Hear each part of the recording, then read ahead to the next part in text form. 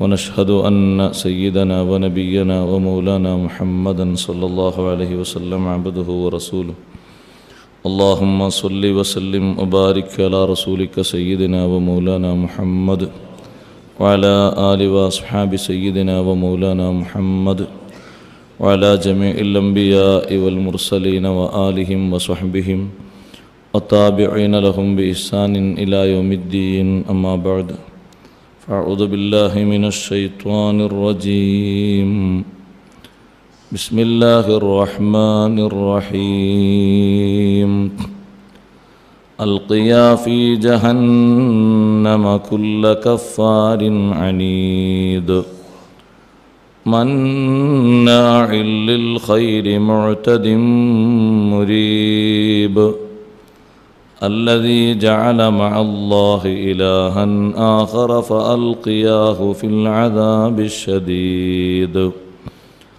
قال قرينه ربنا ما أطغيته ولكن كان في ضلال بعيد قال لا تختصموا لدي وقد قدمت إليكم بالوعيد ما يبدل القول لدي وما أنا بظلام للعبيد يوم نقول لجهنم هل امتلأت وتقول هل من مزيد وأزلفت الجنة للمتقين غير بعيد هذا ما توعدون لكل أواب حفيظ من خشي الرحمن بالغيب وجاء بقلب منيب ادخلوها بسلام ذلك يوم الخلود لهم ما يشاءون فيها ولدينا مزيد صدق الله العلي العظيم صدق وصدق وبلغ رسوله النبي الكريم ونحن على ما قال ربنا من الشاهدين الشاكرين والحمد لله رب العالمين يا حبذا الجنات واقترابها طيبة باردة شرابها والروم روم قد دنا عذابها علي إن لاقيتها ضرابها ബഹുമാനമുള്ള ഉസ്താദുമാരെ, ഉമറാക്കളെ, സഹോദരങ്ങളെ, സുഹൃത്തുക്കളെ, വിശുദ്ധ ഖുർആനിലെ സൂറത്തു ഖാഫ് പഠനവിധേയമാക്കിയുള്ള നമ്മുടെ ചർച്ച അതിൻ്റെ ഏറ്റവും പ്രസക്തമായ ഒരു ഭാഗമാണ് ഇന്നലെ നാം പറഞ്ഞത്. ഓരോ മനുഷ്യനും നേരിടാനുള്ള സക്രത്തുൽ മൗത്ത്, മരണ വെപ്രാളം, മരണസമയത്തുള്ള പ്രതിസന്ധി, അത് കഴിഞ്ഞാൽ പിന്നെ വരാനിരിക്കുന്ന പരലോകം, ആ പരലോകത്തേക്ക് നമ്മളെ തെളിച്ചു കൊണ്ടുപോകുന്ന മലക്കുകൾ, അതിൻ്റെ ശേഷം ഇനി വിധി എഴുതപ്പെടാനിരിക്കുന്ന സ്വർഗ നരകം, അവയെപ്പറ്റി അല്ലാഹു തആല നമ്മെ പഠിപ്പിക്കുകയാണ്. അങ്ങനെ മനുഷ്യനെ തെളിച്ചുകൊണ്ടിരിക്കുന്ന സായിഖും ഷഹീദും, വജാഅത്ത് കുല്ലു നഫ്സിൻ മഅഹ സായിഖുൻ വ ഷഹീദ്, ഓരോ ശരീരത്തിൻ്റെ കൂടെയും ഒരു തെളിച്ചു കൊണ്ടുപോകുന്ന ആളും സാക്ഷി നിൽക്കുന്ന ഒരു മലക്കും രണ്ട് മലക്കുകളുണ്ടാകും. അപ്പോൾ തീർത്തും അള്ളാഹുവിനോട് നന്ദികേട് ചെയ്ത മനുഷ്യനാണെങ്കിൽ അവിടെ എത്തി ആ മലക്കുകൾ അള്ളാഹുവിനോട് പറയുന്നത്, അൽഖിയ ഫീ ജഹന്നമ കുല്ല കഫാരിൻ അനീദ്. ആ രണ്ട് മലക്കുകൾക്കും അള്ളാഹു കൊടുക്കുന്ന നിർദ്ദേശം അൽഖിയാ ഫീ ജഹന്നം, നിങ്ങൾ രണ്ടുപേരും കൂടി തെളിച്ച് ആനയിച്ച് കൊണ്ടുവന്ന ആള്, അയാൾ നന്ദി കെട്ടവനാണെങ്കിൽ, അള്ളാഹുവിനോട് നന്ദികേട് ചെയ്തവനാണെങ്കിൽ, അവൻ്റെ അനുഗ്രഹങ്ങളെല്ലാം സുഖിക്കുകയും ഉപയോഗിക്കുകയും ചെയ്ത് അള്ളാഹുവിൽ വിശ്വസിക്കാതെ അനീദ് സത്യത്തോട് മത്സരിച്ച് ജീവിച്ച ആളാണെങ്കിൽ അങ്ങനെയുള്ള മുഴുവൻ ആളുകളെയും ജഹന്നമിലേക്ക് ഇട്ടുകളയണം. അൽഖിയ, നിങ്ങൾ രണ്ടുപേരും വലിച്ചെറിയണം, ഇട്ടേക്കണം ഫീ ജഹന്നം, ജഹന്നമിൽ. അവരോട് പിന്നെ ഒന്നും ചോദിക്കേണ്ട ആവശ്യമില്ല, ഓരോട് പിന്നെ ഹിസാബ് എടുക്കേണ്ട ആവശ്യമില്ല. എന്തിന് ഹിസാബ് എടുക്കുക? ഒരു വിചാരണയും കൂടാതെ സ്വർഗത്തിലേക്ക് പോകുന്ന ആളുകളെ പോലെ തന്നെ നരകത്തിലേക്ക് പോകുന്ന ആളുകളുണ്ട്. ഈ നന്ദി കെട്ട ആൾക്കാരോട് പിന്നെയും ചോദിക്കാൻ നിൽക്കുക, നിങ്ങളെന്തൊക്കെ ചെയ്ത്, എന്താ പ്രവർത്തിച്ചത്, നിങ്ങളെങ്ങനെ ജീവിച്ചത്, ഓരോട് ഇനി ചോദിക്കാൻ നിൽക്കുക. ആ ചോദ്യത്തിന് പ്രസക്തി വേണ്ടേ? ശുഹദാക്കളോട് അല്ലാഹുത്തആല ചോദിക്കുക, നിങ്ങളെന്താ ചെയ്തത്? ഓരോട് ചോദിക്കൂലല്ലോ. അവരുടെ ശരീരം തന്നെ സാക്ഷിയല്ലേ, ശരീരത്തിൻ്റെ മേലുള്ള മുറിപ്പാടുകളൊക്കെ സാക്ഷിയാണ്. എത്ര മുറിവാണോ ഷഹീദിന് പറ്റിയത് അത്രയും മുറിവ് പുറത്തെടുത്തിട്ടാണ് ഖിയാമത്ത് നാളിൽ അവനെ കൊണ്ടുവരപ്പെടുക എന്ന് സയ്യിദുനാ റസൂലുള്ളാഹി സ്വല്ലല്ലാഹു അലൈഹി വസല്ലം. അവൻ്റെ ശരീരത്തിൽ നിന്ന് പൊട്ടിയ രക്തത്തിൻ്റെ അളവ് അത്രയും കണക്കിലുണ്ടാകും. അപ്പോൾ സയ്യിദു ശുഹദാ ഹംസത്തുൽ കറാർ റളിയല്ലാഹു അൻഹു ചവച്ചരച്ചു തുപ്പിയ കരളുമായി മഹ്ശറിൽ വരും. ആ കരൾ വരെ സാക്ഷിയാണ് അള്ളാഹുവിൻ്റെ ദീനിന് വേണ്ടിയുള്ള പോരാട്ടത്തിന്. ശുഹദാക്കളുടെ ശരീരത്തിൽ നിന്ന് പൊടിഞ്ഞിരിക്കുന്ന രക്തം അൽ ലൗനു ലൗനു ദമിൻ വരീഹുഹു റീഹുൽ മിസ്ക്, കളറ് സാധാ രക്തത്തിൻ്റെ കളറാണെങ്കിലും അതിൻ്റെ ഗന്ധം കസ്തൂരിയുടെ ഗന്ധമാണെന്ന് സയ്യിദുനാ റസൂലുള്ളാഹി സ്വല്ലല്ലാഹു അലൈഹി വസല്ലം. തങ്ങളാ പറഞ്ഞ രൂപത്തിൽ ഇവർ വന്നാൽ പിന്നെ അവരോട് ചോദിക്കുക, നിങ്ങളെന്താ ചെയ്ത്? ശുഹദാക്കളോട് ചോദിക്കാതെ നിങ്ങളെന്താ ചെയ്ത്? അവരോട് ചോദിക്കല്ല, അവരെ ആനയിക്കാണ് കൊണ്ടുപോവുക. അങ്ങനെ ഹിസാബ് എടുക്കാതെ വിളിച്ച് കൊണ്ടുപോകുന്ന ഒരുപാട് വിഭാഗങ്ങളുണ്ട്.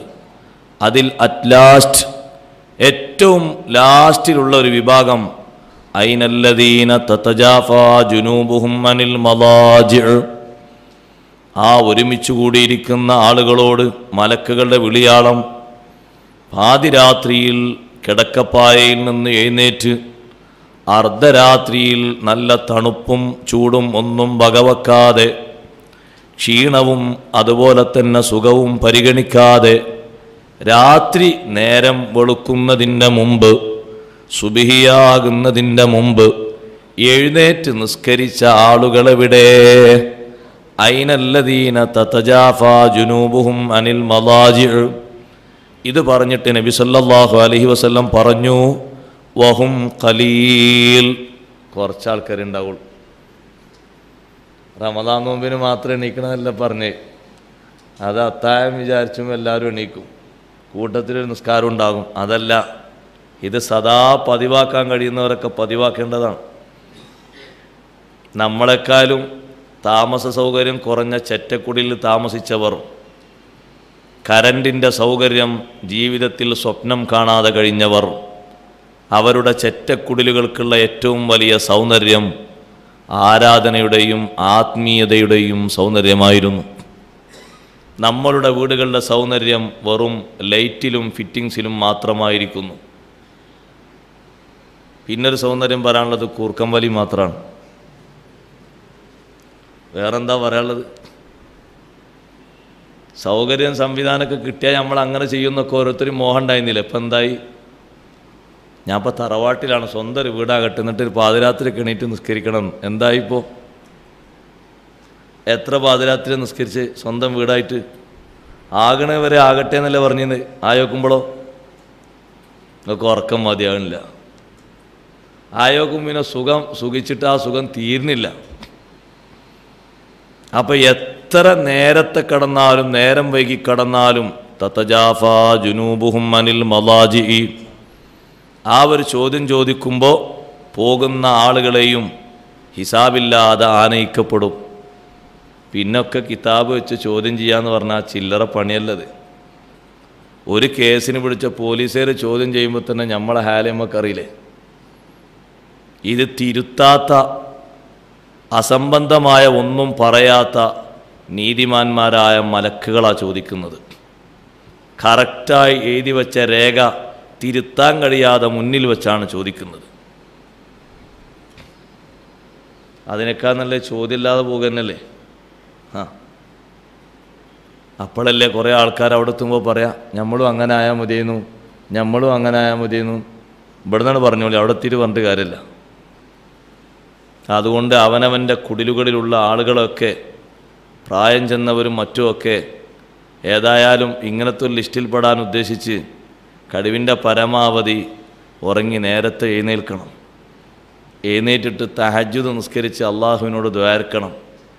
അതാണ് നമ്മളെ വീടിൻ്റെ ഏറ്റവും വലിയ സൗന്ദര്യം. നമ്മളെ വീടിൻ്റെ ഏറ്റവും വലിയ സൗന്ദര്യം എന്ന് പറഞ്ഞാൽ ആ വീടിൻ്റെ ബാഹ്യപരമായ മോടി പിടിപ്പുകളോ അല്ലെങ്കിൽ അതിൻ്റെ ഡെക്കറേഷനുകളോ അല്ല. അതിൻ്റെ ഏറ്റവും വലിയ മികവ് ആ വീട്ടിൽ ജീവിക്കുന്നവരുടെ ആത്മീയമായ സൗന്ദര്യമാണ്. ബഹുമാനപ്പെട്ട ഹസനുബിനു അലി റളിയല്ലാഹു അൻഹുവും സ്വാലിഹ് ബിൻ അലി റളിയല്ലാഹു അൻഹുവും മുൻകാലത്ത് ജീവിച്ച രണ്ട് മഹാന്മാരാണ്. രണ്ടുപേരും ഇരട്ടകളാണ്. ഒരാൾ ഒരു മിനിറ്റ് മുമ്പ് വന്നു ദുനിയാവിലേക്ക്, മറ്റേ ആൾ അതിന് ശേഷം വന്നു. ഹസൻ ബിൻ അലി റളിയല്ലാഹു അൻഹുവും സ്വാലിഹ് ബിൻ അലി റളിയല്ലാഹു അൻഹുവും രണ്ടുപേരും ഇരട്ടകളാണെങ്കിലും ജ്യേഷ്ഠൻ ഒരു സ്ഥലത്ത് ഇരിക്കുകയാണെങ്കിൽ അവിടെ താഴെ തറയിലാണ് അനുജൻ ഇരിക്കുന്നത്. ഒരു മിനിറ്റ് ദുനിയാവക്ക് വന്ന ആളാണെങ്കിലും അയാളെ മുന്നിലൂടെ നടക്കൂല, അത്രയും ബഹുമാനാണ്. ആ ബഹുമാനത്തെ ഉയർത്തിക്കാണിച്ചവരെ പഠിപ്പിച്ചത് അവരുടെ ഉമ്മയാണ്. ആ ഉമ്മാൻ്റെ ജീവിതത്തിൽ നിന്ന് അവർ പകർത്തിയെടുത്തത് ആത്മീയമായ സൗന്ദര്യമാണ്. ഉമ്മ ഇവരൊക്കെ കുട്ടികളാകുന്ന സമയത്ത് രാത്രി കുറഞ്ഞ സമയം ഉറങ്ങി കൂടുതൽ സമയം ഹയാത്താക്കും. ഹയാത്താക്കുക എന്ന് പറഞ്ഞാൽ ഉറങ്ങാൻ പാടില്ല. നമ്മൾ ലൈലത്തുൽ ഖദ്ർ ഹയാത്താക്കാന്ന് പിന്നെയും കുറേ ആൾക്കാർ ഉറങ്ങും. അപ്പോൾ പിന്നെ മൗത്തായില്ലേ. നൗമ് പറഞ്ഞാൽ മൗത്താണ്, മൗത്തല്ലേ, മൗത്താണ്. അല്ലെ പിന്നെ അഹിയാന ബാദമാത്ത അമാത്തന എന്ന് പറഞ്ഞിരുന്നു. രാവിലെ തന്നെ ഞങ്ങളെ മരിപ്പിച്ച ശേഷം ഹയാത്താക്കിയ അള്ളാഹുവെ നിനക്കാണ് സർവസ്തുതിയും. മൗത്താണ്. അതുകൊണ്ടല്ലേ പലരും എടുത്തുകൊണ്ടിട്ടും കൂടി അറിയാത്തത്. ഒരു മൗത്ത് രണ്ടാം തരം മൗത്താണ്. അപ്പോൾ ഹയാത്താക്കുന്ന ആ രീതിയിലുള്ള മാതാവ് ഈ രണ്ട് കുട്ടികൾ, ഇരട്ട കുട്ടികൾ വളർന്നപ്പോൾ അവരും കൂടി ആ ഇബാദത്തിൻ്റെ സമയം പങ്കുവെച്ചെടുത്തു എന്നാണ് ചരിത്രത്തിലുള്ളത്. ഉമ്മ രാത്രി ആദ്യ സമയം എഴുന്നേൽക്കും, കുറച്ചു നേരം ഉറങ്ങിയിട്ട് പിന്നെ നിസ്കരിക്കും. ഉമ്മ ഏകദേശം നിസ്കാരം കഴിഞ്ഞ് കിടക്കാനാകുമ്പോൾ ആദ്യം ദുനിയാവിലേക്ക് വന്ന ഈ ഇരട്ടകളിൽ ആദ്യത്തെ ആൾ മൂപ്പർ എഴുന്നേൽക്കും. മൂപ്പർ നിസ്കാരം കഴിഞ്ഞ് ഒന്ന് വിശ്രമിക്കുമ്പോഴേക്കും മറ്റേ ആൾ എഴുന്നേൽക്കും. അപ്പോൾ ആ രാത്രിയിൽ ആ വീടിൻ്റെ ഉള്ളിലെ സൗന്ദര്യം ആലോചിച്ച് നോക്കി. പിന്നെ ഉമ്മ മരണപ്പെട്ടപ്പോൾ ഈ രണ്ട് മക്കളും കൂടി രാത്രി പകുതിയായി ഭാഗിച്ചു. പകുതി ഒരാളും പകുതി ഒരാളും. നമുക്ക് രാത്രി ഉറങ്ങിയാലും മതിയാകൂല, പകൽ ഉറങ്ങിയാലും മതിയാകൂല. ഇനി മതിയാണൊരു ഉറക്കണ്ടാണെങ്കിൽ പഞ്ഞിച്ചിട്ട് ഉറങ്ങേണ്ടി വരും. അപ്പോൾ ക്ഷീണങ്ങളൊക്കെ ഉണ്ടാകും. ഇത് ക്ഷീണത്തിൻ്റെ ഒരു ലോകമാണ് ദുന്യാവ് എന്നൊക്കെ പറഞ്ഞാൽ ഒരു ക്ഷീണം ഉണ്ടാകാൻ പാടില്ല എന്നാരും കരുതണ്ട. കുറച്ചൊക്കെ ക്ഷീണം ഉണ്ടാവും, കുറച്ചൊക്കെ വിഷമമുണ്ടാകും, കുറച്ചൊക്കെ പ്രയാസം ഉണ്ടാകും. തരണം ചെയ്യാനുള്ള ഈമാനികമായ ഉയർച്ച അള്ളാഹു ഏറ്റി തെരുമാറാകട്ടെ. അങ്ങനെ ജീവിച്ചിരുന്ന അവരെ കൂട്ടത്തിൽ ഒരടിമ സ്ത്രീ ഉണ്ടായിരുന്നു. നിങ്ങൾ ആലോചിച്ച് നോക്കി, ആ അടിമ സ്ത്രീയും കൂടി അവരെ ഇബാദത്ത് പകർത്തിയത്. ഈ അടിമ സ്ത്രീക്ക് പരിചയം എന്താ? ഉമ്മാക്ക് ഹിദമത്തിനും കൂടിയാണ് അടിമ സ്ത്രീയെ ഈ രണ്ട് സഹോദരങ്ങൾ കൂടി വാങ്ങിയത്. ഉമ്മാക്ക് ഒത്താശക്ക് ഒരാളായിക്കോട്ടെ എന്ന് എഴുതിയിട്ട്. ഉമ്മ മരണപ്പെട്ടപ്പോൾ ഈ അടിമ സ്ത്രീ അവർ വിറ്റു, ആവശ്യമില്ല എന്നുള്ളവർക്ക്. പക്ഷേ ആ അടിമ സ്ത്രീ വാങ്ങി വീട്ടിലെത്തിയപ്പോൾ അടിമ സ്ത്രീ അവിടെ സുബൈൻ്റെ മുമ്പ് എണീറ്റു. സുബൈൻ്റെ മുമ്പ് എണീറ്റപ്പോൾ ആ പുരക്കാർ ഈ പെണ്ണിനോടാണ് ചൂടായി. ബാങ്ക് കൊടുക്കാനും നേരമില്ല, എൻ്റെ ഓരോ കുറേ ദിക്കറും കുറേ നിസ്കാരവും ഓർക്ക് സ്വീപ്പാക്കാൻ. കാരണം ഈ പെണ്ണിൻ്റെ പതിവ് എവിടുന്നാ? ഈ നല്ല ആളുകളെ വീട്ടിൽ നിന്നുള്ള പതിവാണ്. അപ്പോൾ വിറ്റ ഈ മഹാന്മാരോട് ആ പെണ്ണ് പറഞ്ഞു, നിങ്ങൾ എന്നെ തിരിച്ചു വാങ്ങണം, ഒരു നിലക്കും ഇങ്ങനത്തെ ഒരു വീട്ടുകാരത്തേക്ക് എന്നെ വിൽക്കരുത്. അപ്പം എന്തേ? അവരൊക്കെ സുബൈ വാങ്ക് കൊടുത്താലും നീക്കാൻ മടിക്കുന്നവരാണ്. ഞാൻ സുബൈൻ്റെ മുമ്പ് എഴുന്നേറ്റപ്പോൾ അവരെന്നോടെല്ലാവരും കൂടി കയർത്തു. ഈ വീട്ടിൽ അങ്ങനെ പതിവില്ല എന്നവർ പറഞ്ഞു. അപ്പോൾ ഈ പതിവുള്ള വീട്ടിൽ നിന്ന് ഞാൻ പോയതെനിക്ക് നഷ്ടമാണ്. പണിയൊന്നുമില്ലെങ്കിലും കൂലിയൊന്നും തരണ്ടെങ്കിലും എന്നെ നിങ്ങൾ മടക്കിയെടുക്കണമെന്ന് ആ അടിമ സ്ത്രീ അപേക്ഷിച്ചു.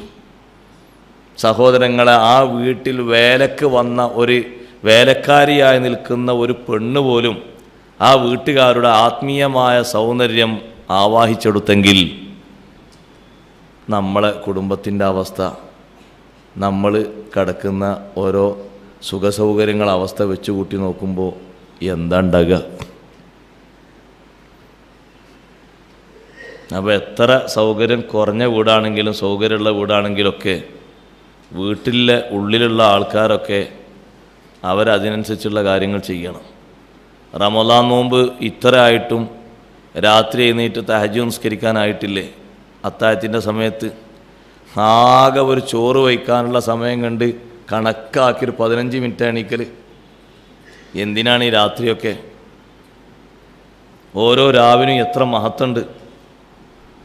ഭക്ഷണം കഴിക്കാനുള്ള ഒരു 4:30 മാത്രം എണീറ്റ് മൈക്കിൽ മുട്ടുന്ന സമയമാകുമ്പോൾ വള്ളം കൂടി നിർത്തല. കുറച്ച് നേരത്തെ എഴുന്നേൽക്കണം. ഒരു 2 റക്അത്തെങ്കിലും നിസ്കരിച്ച് അള്ളാഹുവിനോട് ദ്വാരക്കണം. എത്ര വലിയ വലിയ പ്രായം ചെന്ന ആലിമീങ്ങളുണ്ട്, 4 മണിക്കും 3:30 മണിക്കൊക്കെ എഴുന്നേൽക്കുന്നവർ. നമ്മൾ അവരെ മാതൃകയാക്കണ്ടേ? അവരെ പിൻപറ്റി ജീവിക്കണ്ടേ? അവർ നല്ല സുഖത്തിലാണെന്ന് മാത്രമാണ് കരുതുന്നത്.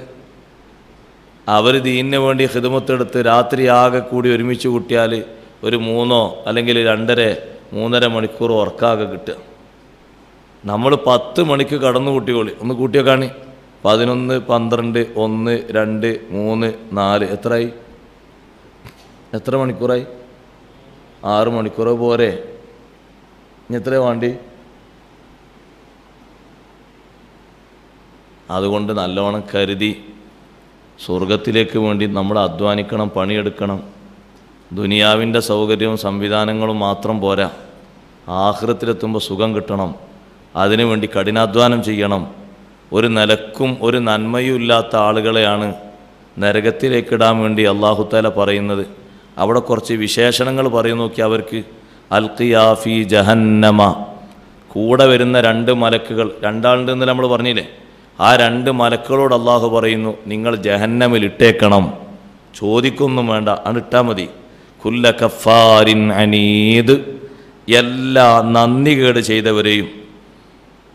അനീദ്, സത്യത്തോട് മത്സരിച്ചവൻ, ഒരു സത്യമായ സംഗതിയും സ്വീകരിക്കൂല, നന്ദി കെട്ടവനായിട്ട് നടന്നു വിശ്വാസരംഗത്തും കർമ്മരംഗത്തും ഒക്കെ. മന്നാഇൽ ലിൽ ഖൈരി മുഅ്തദിൻ മുരീബ്. മന്നാഇൽ ലിൽ ഖൈർ, അവൻ ഖൈറിനെ തടഞ്ഞവനാണ്. എന്താണ് ഖൈർ തടയാന്ന് പറഞ്ഞാൽ? കസീറുൽ മാലി, സമ്പത്ത് പെരുത്തുണ്ട്, പക്ഷേ ആ സമ്പത്തിൻ്റെ ബാധ്യതകളെ തടഞ്ഞു വെച്ചു. ഞാൻ എൻ്റെ വക പറയല്ല, തഫ്സീറ വായിക്കുന്നത് കസീറുൽ മൻഇ ലിൽ മാലി, സമ്പത്ത് തടഞ്ഞു വെച്ചു. അൻ ഹുഖൂഖിഹി, അതിൻ്റെ അവകാശങ്ങളെ തൊട്ട്. സമ്പത്തിന് ഒരുപാട് അവകാശങ്ങളുണ്ട്, പക്ഷേ ആ അവകാശങ്ങളൊന്നും വേണ്ടതുപോലെ കൊടുത്തില്ല. അല്ലെങ്കിൽ മന്നാഇൽ ലി ജിൻസിൽ ഖൈരി, ഖൈറായ മുഴുവൻ സംഗതികളെയും തടഞ്ഞു. അൻ യസ്വില ഇലാ അഹ്ലിഹി, ഒരു ഖൈർ ഒരാൾക്കും കിട്ടരുത്. അങ്ങനെ വേറൊരാൾക്ക് കിട്ടുന്ന ഖൈർ തടയുന്നത് ഇയാൾ വമ്പന ആള്. ആരാനൊരു ഖൈർ കിട്ടുന്നത് ഇയാൾക്ക് കണ്ടൂടാ, അപ്പം അതിനെ അള്ളി വെക്കും. അങ്ങനെ ഓൻ്റെ പുരയിലുണ്ട് ഒരു പെൺകുട്ടി, ഇവൻ്റെ പുരയിലുണ്ട് ഒരു പെൺകുട്ടി.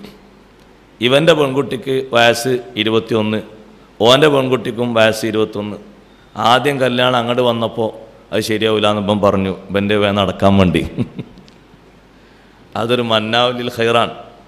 ഉള്ളതുപോലെ പറഞ്ഞാൽ മതി, ഇല്ലാത്തൊരൊറ്റ ഹർഫും പറയാൻ പാടില്ല, ഉള്ളതേ പറയാവൂ. ഉള്ളത് പറയുന്നതിൽ മറച്ചു വെക്കേണ്ട ആവശ്യമില്ല. മുഴു കുടിയനും മുഴു ഭ്രാന്തനാണെങ്കിൽ ആൾ നല്ല ആളാന്ന് പറയേണ്ട ആവശ്യമുണ്ടോ? പറയണോ? എന്തിനെ പറ്റിക്കണ്? ബനകിശയൊക്കെ എന്ത് കിട്ടുന്ന എത്തിയിട്ടോ? ആൾ മുഴു ഭ്രാന്തനാ. രാവിലെ മുതൽ വൈകുന്നേരം വരെ ഒരു ഗുളിക, അവൻ്റെ ഭ്രാന്തിൻ്റെ അളവ് ചുരുക്കാൻ. വൈകുന്നേരം മുതൽ രാവിലെ വരെ ഒരു ഗുളിക. അന്വേഷണത്തിന് വന്നപ്പോൾ ഇവലൊക്കെ പറഞ്ഞു പറ്റും. എന്നിട്ട് ഇതിന് കെട്ടിച്ചു കൊടുത്തിട്ട് മറ്റൊരു മേപ്പോട്ട് വെക്കാനോ? അതിന് സുഖമില്ല എന്ന് പറഞ്ഞാൽ പോരെ? എന്താ പറഞ്ഞതിന് തെറ്റുണ്ടോ? അതിന് തെറ്റൊന്നുമില്ല. ആൾക്കാർ ആ കണ്ണ് തുറപ്പിച്ച് നോക്കണേ. അയാൾക്ക് എന്തെങ്കിലും ജീവിതത്തിന് താല്പര്യം നടക്കണ്ടേ? അതിന് ഒത്തിനെ ആയിക്കോട്ടെ, അതിനൊത്ത ആളെ കിട്ടുകയാണെങ്കിൽ ആയിക്കോട്ടെ, സമ്മതാണ്. ബഹുമാനപ്പെട്ട റസൂലുള്ളാഹി സ്വല്ലല്ലാഹു അലൈഹി വസല്ലം തങ്ങളെടുത്ത് വന്നിട്ടല്ലേ ഫാത്തിമ ബിൻത്ത് ഖൈസ് റളിയല്ലാഹു അൻഹ പറഞ്ഞത്, നബിയെ, രണ്ടാളുകൾ ഇന്നെ കല്യാണം ആലോചിക്കുന്നുണ്ട്, ഞാൻ എന്താ ചെയ്യേണ്ടതെന്ന്. ശരിക്കും മനസ്സിലാക്കണം കേട്ടോ. ഇല്ലാത്തത് പറയരുത്, കൂട്ടി പറയരുത്, ഉള്ളത് മറച്ചും വെക്കരുത്. ഓനൊരു തനിച്ച ഫാസിക്കാണ്, നമ്മൾ സപ്പോർട്ട് ചെയ്യണോ? എന്തിനു സപ്പോർട്ട് ചെയ്യണം? ഓൻ നന്നായി പറ്റേ പെണ്ണുവാണെങ്കിൽ.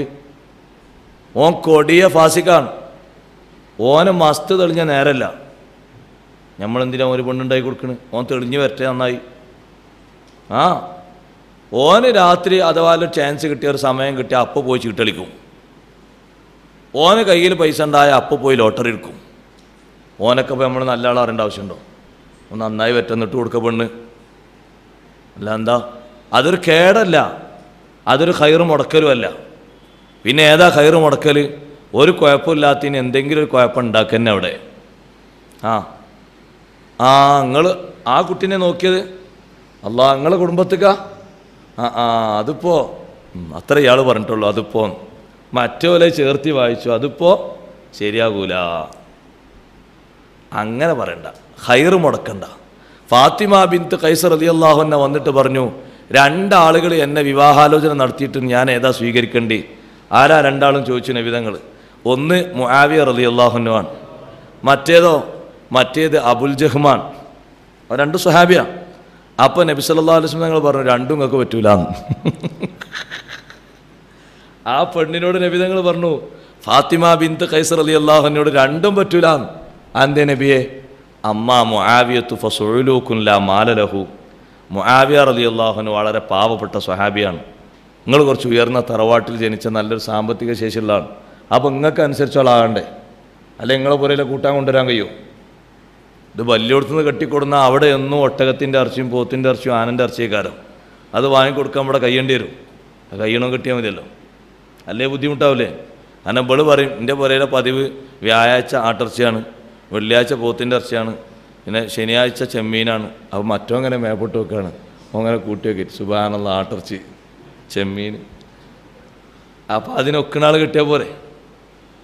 അപ്പം നിങ്ങളെ സാമ്പത്തിക ശേഷിയോട് മുആവിയ റളിയല്ലാഹു അൻഹു ചേരൂല, അതുകൊണ്ട് പറ്റൂല. വേറൊരാൾ നിങ്ങൾ പറഞ്ഞല്ല, അബുൽ ജഹ്മ്, ഫലാ യളഉൽ അസാ അൻ ആതിഖിഹി. അയാൾ പെരടിന്ന് വടി താഴെ വെക്കാറില്ല, വേഗം ചുണ്ടി വരും, 4 പൂസൽ പോസും. അതും നിങ്ങൾക്ക് പറ്റൂല കേട്ടോ. അപ്പോൾ ഇവിടെ എന്താ സംഭവം? നമ്മളെന്താ പഠിക്കേണ്ടത്? ഒരു വിവരം തേടാൻ വേണ്ടി, അന്വേഷിക്കാൻ വേണ്ടി വരുമ്പോൾ ഉള്ളത് പറയണം, ഉള്ളത് ഹക്കായത് പറയണം. അതിലൊന്നും കൂട്ടാൻ പാടില്ല, ഒന്നും കുറക്കാൻ പാടില്ല. അങ്ങനെ പലപ്പോഴും നമ്മൾ കുടുങ്ങും. സുബ്ഹാനല്ലാഹ്, നമുക്ക് തന്നെ ആ വിഷയത്തിൽ അനുഭവമുണ്ട്. നമ്മളെ കുടുംബത്തിൽ അങ്ങനെ ഒരു കുട്ടിക്ക് കല്യാണത്തിൻ്റെ അന്ന് നമ്മൾ പോയി. കല്യാണ കുടുംബത്തിൽ അമ്മമാരൊട്ടിയോ കല്യാണം ഉണ്ടാകുമ്പോൾ നമ്മളൊക്കെ പോകുമല്ലോ, സന്തോഷമല്ലേ? കല്യാണപ്പുരയിൽ പുതിയാപ്പള നോക്കുമ്പോൾ പുതിയാപ്പള വന്നാൽ ഒരു ചേല് വേറെ ഉണ്ടാവുമല്ലോ, പുതിയാപ്പളക്കൊരു സന്തോഷം ഉണ്ടാവുമല്ലോ. ഇയാൾ ഇങ്ങനെ എന്തോ ഒരു അന്തം വിട്ടാരിങ്ങനെ ഇരിക്കുന്നുണ്ട്. ഇപ്പം എന്താ സംഭവം എന്നറിയില്ല. പിന്നെ നമ്മളെ നാട്ടിലെ പതിവാണല്ലോ, കല്യാണം കഴിഞ്ഞാൽ പിന്നെ ആ പുരയൊക്കെ ഒന്ന് പോയി നോക്കും, പിറ്റേ ദിവസം ഒന്ന് പോയി നോക്കും, ആ കുട്ടീൻ്റെ ഹാലൊക്കെ ഒന്ന് അറിയാനും സന്തോഷത്തിനൊക്കെ മാതാപിതാക്കൾ പോവും. പോയപ്പോൾ ആ കുട്ടി ഭയങ്കര കരച്ചിലോട് കരച്ചിൽ. എന്താണെന്ന് ചോദിച്ചിട്ട് കുട്ടിക്ക് പറയാൻ കഴിയുന്നില്ല. അപ്പോൾ പിന്നെ ആശ്വസിപ്പിച്ച് ലാസ്റ്റ് കുട്ടി പറഞ്ഞു, ഒന്നുമില്ല, ഞാൻ ഇത്രയും കാലമായിട്ട് ഇപ്പോൾ കല്യാണം കഴിച്ച് വിട്ടതല്ലേ, ഒരു ഭർത്താവിൻ്റെ ഒരു സുഖം അനുഭവിക്കാൻ കഴിയില്ല. എന്തേ? ചോറ് വെച്ചാൽ ഒരു ഗുളിക കുടിക്കും, പിന്നെ 32 ഉറങ്ങും. രാവിലെ എണീറ്റ് ചായ കുടിച്ചാൽ ഒരു ഗുളിക കുടിച്ചും പിന്നെയാണ്ട് ഉറങ്ങും. പിന്നെ ഇപ്പോൾ ഈ കുട്ടിപ്പാടെ പോയി പണിയെടുക്കണം. അപ്പം അന്വേഷിച്ച് നോക്കുമ്പോൾ അതങ്ങനെ ഒരു രോഗമുള്ള ആളാണ്. മറ്റോലും ആ ദല്ലാളായിട്ട് വന്ന ആളും ഓല് കുറേ നോണിയും പറഞ്ഞ് ഒപ്പിച്ചതാണ്. നോക്കാണി, ദല്ലാളാണെങ്കിൽ കുഴപ്പമില്ല, പക്ഷേ മന്നാവുല്ലിൽ ഖൈറാകാൻ പാടില്ല, ഖൈറ് മുടക്കുന്ന ആളാകാൻ പാടില്ല, ഒരാൾക്ക് കിട്ടുന്ന ഖൈറ് മുടക്കാൻ പാടില്ല, ഖൈറായ ഒരു സംഗതി കള്ളി വെക്കാൻ പാടില്ല. ഏതൊരു മനുഷ്യനും ഒരു ഖൈറ് കിട്ടുകയാണെങ്കിൽ നമ്മളവിടെ എതിർക്കാൻ പാടില്ല, ഓനക്ക് കിട്ടിക്കോട്ടെ നോക്കണം. എന്തിനാണ് നമ്മൾ തടയണത്? പക്ഷേ ഒരാൾക്കുള്ള ഖൈറ് മുടക്കരുത്, നല്ല ഒരു രൂപത്തിൽ നടക്കേണ്ടതിനാണ് ഇപ്പോൾ നമ്മൾ ഈ ചേർത്ത് കൊടുക്കണമെങ്കിൽ എത്ര കഷ്ടപ്പെടണം. സംഗതി വിവാഹം ഒരു ദിവസം നടന്നു എന്നാണെങ്കിൽ രണ്ടാമത്തൊന്ന് നടക്കണമെങ്കിൽ ഒരു ബുദ്ധിമുട്ടൊന്ന് ആലോചിച്ച് നോക്കി. ചെറിയ ബുദ്ധിമുട്ട്. ആൾക്കാരെന്താ അന്വേഷിക്കാൻ വരുമ്പോൾ എന്താ പറയുക? അത് ഒന്ന് കഴിഞ്ഞാണ് പറയില്ലേ? എല്ലാവരും പറയില്ലേ? ഒന്ന് കഴിഞ്ഞാണ് ഒന്ന് കഴിഞ്ഞ് അറിയുമ്പോൾ അത് വേക്കൂട്ടായി. പിന്നെ എത്ര കാല സാഹസത്തിന് ശേഷം വേണം ഒരു വിവാഹം നടക്കാൻ? അപ്പോൾ ഈ നരകത്തിലേക്ക് വലിച്ചെറിയാൻ വേണ്ടി പറഞ്ഞ ആൾക്ക് ഇവിടെ കൊടുത്ത മൂന്നാമത്തെ വിശേഷണം മന്നാഉല്ലിൽ ഖൈർ, ഖൈർ തടയുന്ന ആളാണ്. അതിനാദ്യം പറഞ്ഞ തഫ്സീർ, സാമ്പത്തികമായി ഒരുപാട് ഹക്കുകളുണ്ട്, പക്ഷേ ഒന്നും കൊടുക്കൂല. കുറച്ചെണ്ണം ഞാൻ ഇന്നലെ പറഞ്ഞല്ലോ, അതിൽ പറയാൻ വിട്ടുപോയൊരു നമ്പറുണ്ട്. അതെന്താ അറിയോ? അത് പള്ളി മദ്രസക്കുള്ള വാഗ്ദാനങ്ങളും വരിശെങ്കിൽ അത് തീർത്ത് കൊടുത്തോളാം. കുടിശ്ശികയായിട്ട് വെച്ച് കുറേ ചോദിച്ചപ്പോൾ പിന്നെ ഇയാളാണ് ചൂടായപ്പോൾ പിന്നെ മറ്റൊരു ആർക്ക് വേണ്ടിയത്? ദീനിന് വേണ്ടിയല്ലേ, അയാൾക്ക് വേണ്ടിയാ. നീ ചോദിക്കേണ്ട കാരണം അയാൾ വർത്താനം കേൾക്കാനാവില്ല. പിറ്റത്തെ കൊല്ലം വാർഷികം വന്നപ്പോൾ അപ്പോഴും ഇയാൾ പറഞ്ഞു എൻ്റെ വക 5000. അത് പിന്നെ മറ്റൊരു ചോദിച്ചപ്പോൾ പിന്നെ ഇയാൾ മേക്കിട്ട് തരാന്ന് പറഞ്ഞാൽ പിന്നെ മനുഷ്യനെങ്ങനെ ഇടങ്ങാതാക്കി. ഞാൻ തരൂല, മിരിച്ചിക്കണോ ചോദിച്ചു. എന്നാൽ ഓന് പോയിച്ചുമ്പോൾ തന്നോട്ടെ. പിറ്റത്തെ കൊല്ലം വാർഷികം വന്നപ്പോൾ ഇയാൾ പിന്നെയും പറഞ്ഞു 5000. നിങ്ങളൊന്ന് ആലോചിച്ച് നോക്കുകയാണ്. അതൊക്കെ അവിടെ ഒരു ഹക്കായിട്ട് കിടക്കല്ലേ. അപ്പോൾ ആ സമ്പത്തിനുള്ള ആ ഹക്കുകൾ ഒന്നും തടയാൻ പാടില്ല. ചിലരങ്ങനെ മനസ്സിലാക്കി പള്ളി മദ്രസക്കുള്ള വിഷയമല്ല, പുറത്തേക്കുള്ള വേഗം കൊടുത്താൽ മതി എന്ന ആൾക്കാർക്ക് മനസ്സിലായത്. അതൊക്കെ ഹക്ക് തന്നെയാണ്. നമ്മൾ വാഗ്ദാനമായിട്ടാ പറഞ്ഞ് കടായിട്ട് അവിടെ കിടക്കുകയാണ്. അപ്പോൾ അത് നിറവേറ്റണം, നിർവഹിക്കണം. ബഹുമാനപ്പെട്ട അബൂബക്കറിന് സിദ്ദീഖ് റളിയല്ലാഹു പറഞ്ഞില്ലേ, നബിതങ്ങളെ വഫാത്തിന് ശേഷം മൻ കാന ലഹു അലൻ നബി സല്ലല്ലാഹു അലൈഹി വസല്ലമ ദൈനുൻ ഔ ഇദത്തുൻ ഫല്യഅ്തിനാ. നബി സല്ലല്ലാഹു അലൈഹി വസല്ലം ആരോടെങ്കിലും കടം വാങ്ങിയിട്ടുണ്ടെങ്കിൽ, ആർക്കെങ്കിലും വാഗ്ദാനം ചെയ്തിട്ടുണ്ടെങ്കിൽ നമ്മുടെ അടുത്തേക്ക് വരണം, നമ്മളത് പൂർത്തിയാക്കി കൊടുക്കാം. അപ്പോൾ കുറച്ച് സമ്പത്ത് വന്നിട്ടുണ്ട്. അപ്പം നടത്തുന്ന പ്രഖ്യാപനമാണ്. അപ്പം വേഗം വന്നു ബഹുമാനപ്പെട്ട ജാബിർ ബിൻ അബ്ദില്ലാഹി റളിയല്ലാഹു അൻഹു. എന്നോട് നബി തങ്ങൾ വാഗ്ദാനം ചെയ്തിട്ടുണ്ട്, ഇനി ഇസ്ലാമിന് വേണ്ടിയിട്ടുള്ള സമ്പത്ത് ഏതെങ്കിലും ഭാഗത്തുനിന്ന് വരികയാണെങ്കിൽ ഇത്രയും തരാം. ഇങ്ങനെ കൈ ഇങ്ങനെ കൂട്ടിയിട്ടാണ് പറഞ്ഞു തന്നു. സിദ്ദീഖ് റളിയല്ലാഹു അൻഹു 2 കൈയും കൂട്ടിയിട്ടൊന്ന് വാരിയെന്നു. ഇങ്ങനെ വാരി വെക്കി, എന്നിട്ട് എണ്ണിക്കൂടി തന്നു. എത്ര ഉണ്ടെന്ന് ചോദിച്ചു. അപ്പോൾ എണ്ണീറ്റ് പറഞ്ഞു 500 ഉണ്ട് പറഞ്ഞു. എന്നാൽ ഒരു 500 കൂടി എടുത്തോളിയാറും. അതല്ല ഇത്രയും എന്ന് പറഞ്ഞാൽ 2 അല്ലേ, ആ 2 500 ആണ് കൊടുത്ത്. അപ്പോൾ നിങ്ങൾ ആലോചിച്ച് നോക്കി, അത്രയും കറക്റ്റാണ്. ഇതിപ്പോൾ ഒരു വാഗ്ദാനമാണ്, കടം വാങ്ങിയല്ല. തങ്ങൾ പറഞ്ഞാണ് ഇനി എവിടുന്നെങ്കിലുമൊക്കെ സമ്പത്ത് വരുമ്പോൾ നിങ്ങൾക്ക് തരാം. അപ്പോൾ എത്ര തരാമെന്നാണ് തങ്ങൾ പറഞ്ഞ് ഇങ്ങനെ പറഞ്ഞത്, ഇത്രയും തരാം. അതിൻ്റെ അളവാണ് ഇപ്പോൾ കൊടുത്ത്. അപ്പോൾ ഏതൊരു ഹക്കും അത് വീട്ടണം, സമ്പത്തിന് തടഞ്ഞു വെക്കാൻ പാടില്ല, മന്നാവുല്ലിൽ ഖൈറാകാൻ പാടില്ല, കഴിവനുസരിച്ച് കൊടുക്കണം. സക്കാത്ത് അതിൽ മുഖ്യമായ മറ്റൊന്നാണ്. കച്ചവടക്കാരെ കളവനുസരിച്ച് സക്കാത്ത് കൊടുത്താൽ നമ്മളെ നാടുകളിലെ സാധുക്കളെയും മിസ്കീന്മാരെയും പ്രശ്നങ്ങൾ ഏറെക്കുറെ പരിഹരിക്കാൻ കഴിയൂലേ? നിങ്ങളുടെ അഭിപ്രായം എന്താ? കഴിയും. ഈ കൊണ്ടോട്ടി നഗരത്തിൽ കച്ചവടം ചെയ്യുന്ന 95% ആൾക്കാരും ആരാ? അല്ലേ? മാപ്പിളാരല്ലേ? ആണ്. സക്കാത്തൊക്കെ കൂടി അവനവൻ്റെ നാട്ടിൽ ഓരോരുത്തരും കൊടുക്കുകയാണെങ്കിൽ എത്ര കൊടുക്കണ്ടാവും? കൊടുക്കാണ്ടാവില്ലേ? ഒരു ദിവസം ഏകദേശം 40,000, 50,000, 1 ലക്ഷം, 2 ലക്ഷം, 3 ലക്ഷം. ഈ വിഹിതത്തിലൊക്കെ കച്ചവടം നടക്കുന്ന സ്ഥാപനങ്ങളില്ലേ? ഇല്ലേ? ഉണ്ട്. നിങ്ങളില്ലാന്ന് പറഞ്ഞാൽ ഉണ്ട്, യക്കീനൻ ഉണ്ട്. അപ്പോൾ ഓലൊക്കെ ഒരു വർഷത്തിൽ കൂട്ടുമ്പോൾ എത്ര കോടി കൊടുക്കേണ്ടി വരും? 1 കോടിക്ക് എത്ര സക്കാത്ത്? 1 കോടിൻ്റെ 2.5% എത്ര? 25 ലക്ഷം. ആയിരോ? 25 ലക്ഷം. 2.5%. 2.5 ലക്ഷം. 2.5 ലക്ഷം കൊടുത്താൽ തന്നെ എത്ര ആളെ പ്രശ്നം പരിഹരിക്കാൻ പറ്റും? മറ്റേ 10 കോടിക്കാണ്. 2.5 ലക്ഷം 1 കോടിക്ക് ഒരാൾ കൊടുക്കുകയാണെങ്കിൽ എത്ര ആളെ പ്രശ്നങ്ങൾ പരിഹരിക്കാൻ പറ്റും? അത്രേ ഉണ്ടാവുള്ളൂ. സുബ്ഹാനല്ലാഹ്. അങ്ങനെ കൂട്ടി നോക്കുമ്പോൾ എത്ര ആളുകളുണ്ട്? കണക്കനുസരിച്ച് അവരുടെ മൂലധനവും ലാഭവും കൂട്ടിയിട്ട് അതിൻ്റെ കണക്കനുസരിച്ച് 2.5% കൊടുക്കുകയാണെങ്കിൽ ഒരുപാട് നാട്ടിലെ മിസ്കീന്മാർ, ഫക്കീറുമാർ, കടക്കാർക്കൊക്കെ ഒരുപാട് മോചനങ്ങളുണ്ടാകും, ഒരുപാട് മാറ്റങ്ങൾ, വിഷമങ്ങളൊക്കെ തീർക്കാൻ കഴിയും. അപ്പം മന്നാ ഉല്ലിൽ ഖൈർ ആയ ആളെ നരകത്തിലേക്ക് ഇടാനാണ് അള്ളാഹുവിൻ്റെ കൽപ്പന. മുഅ്തദിൻ മുരീബ്.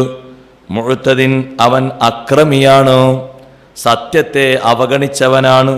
മുഅ്തദിൻ എന്ന ളാലിമിൻ മുതഖത്തിലിൽ ഹഖ്.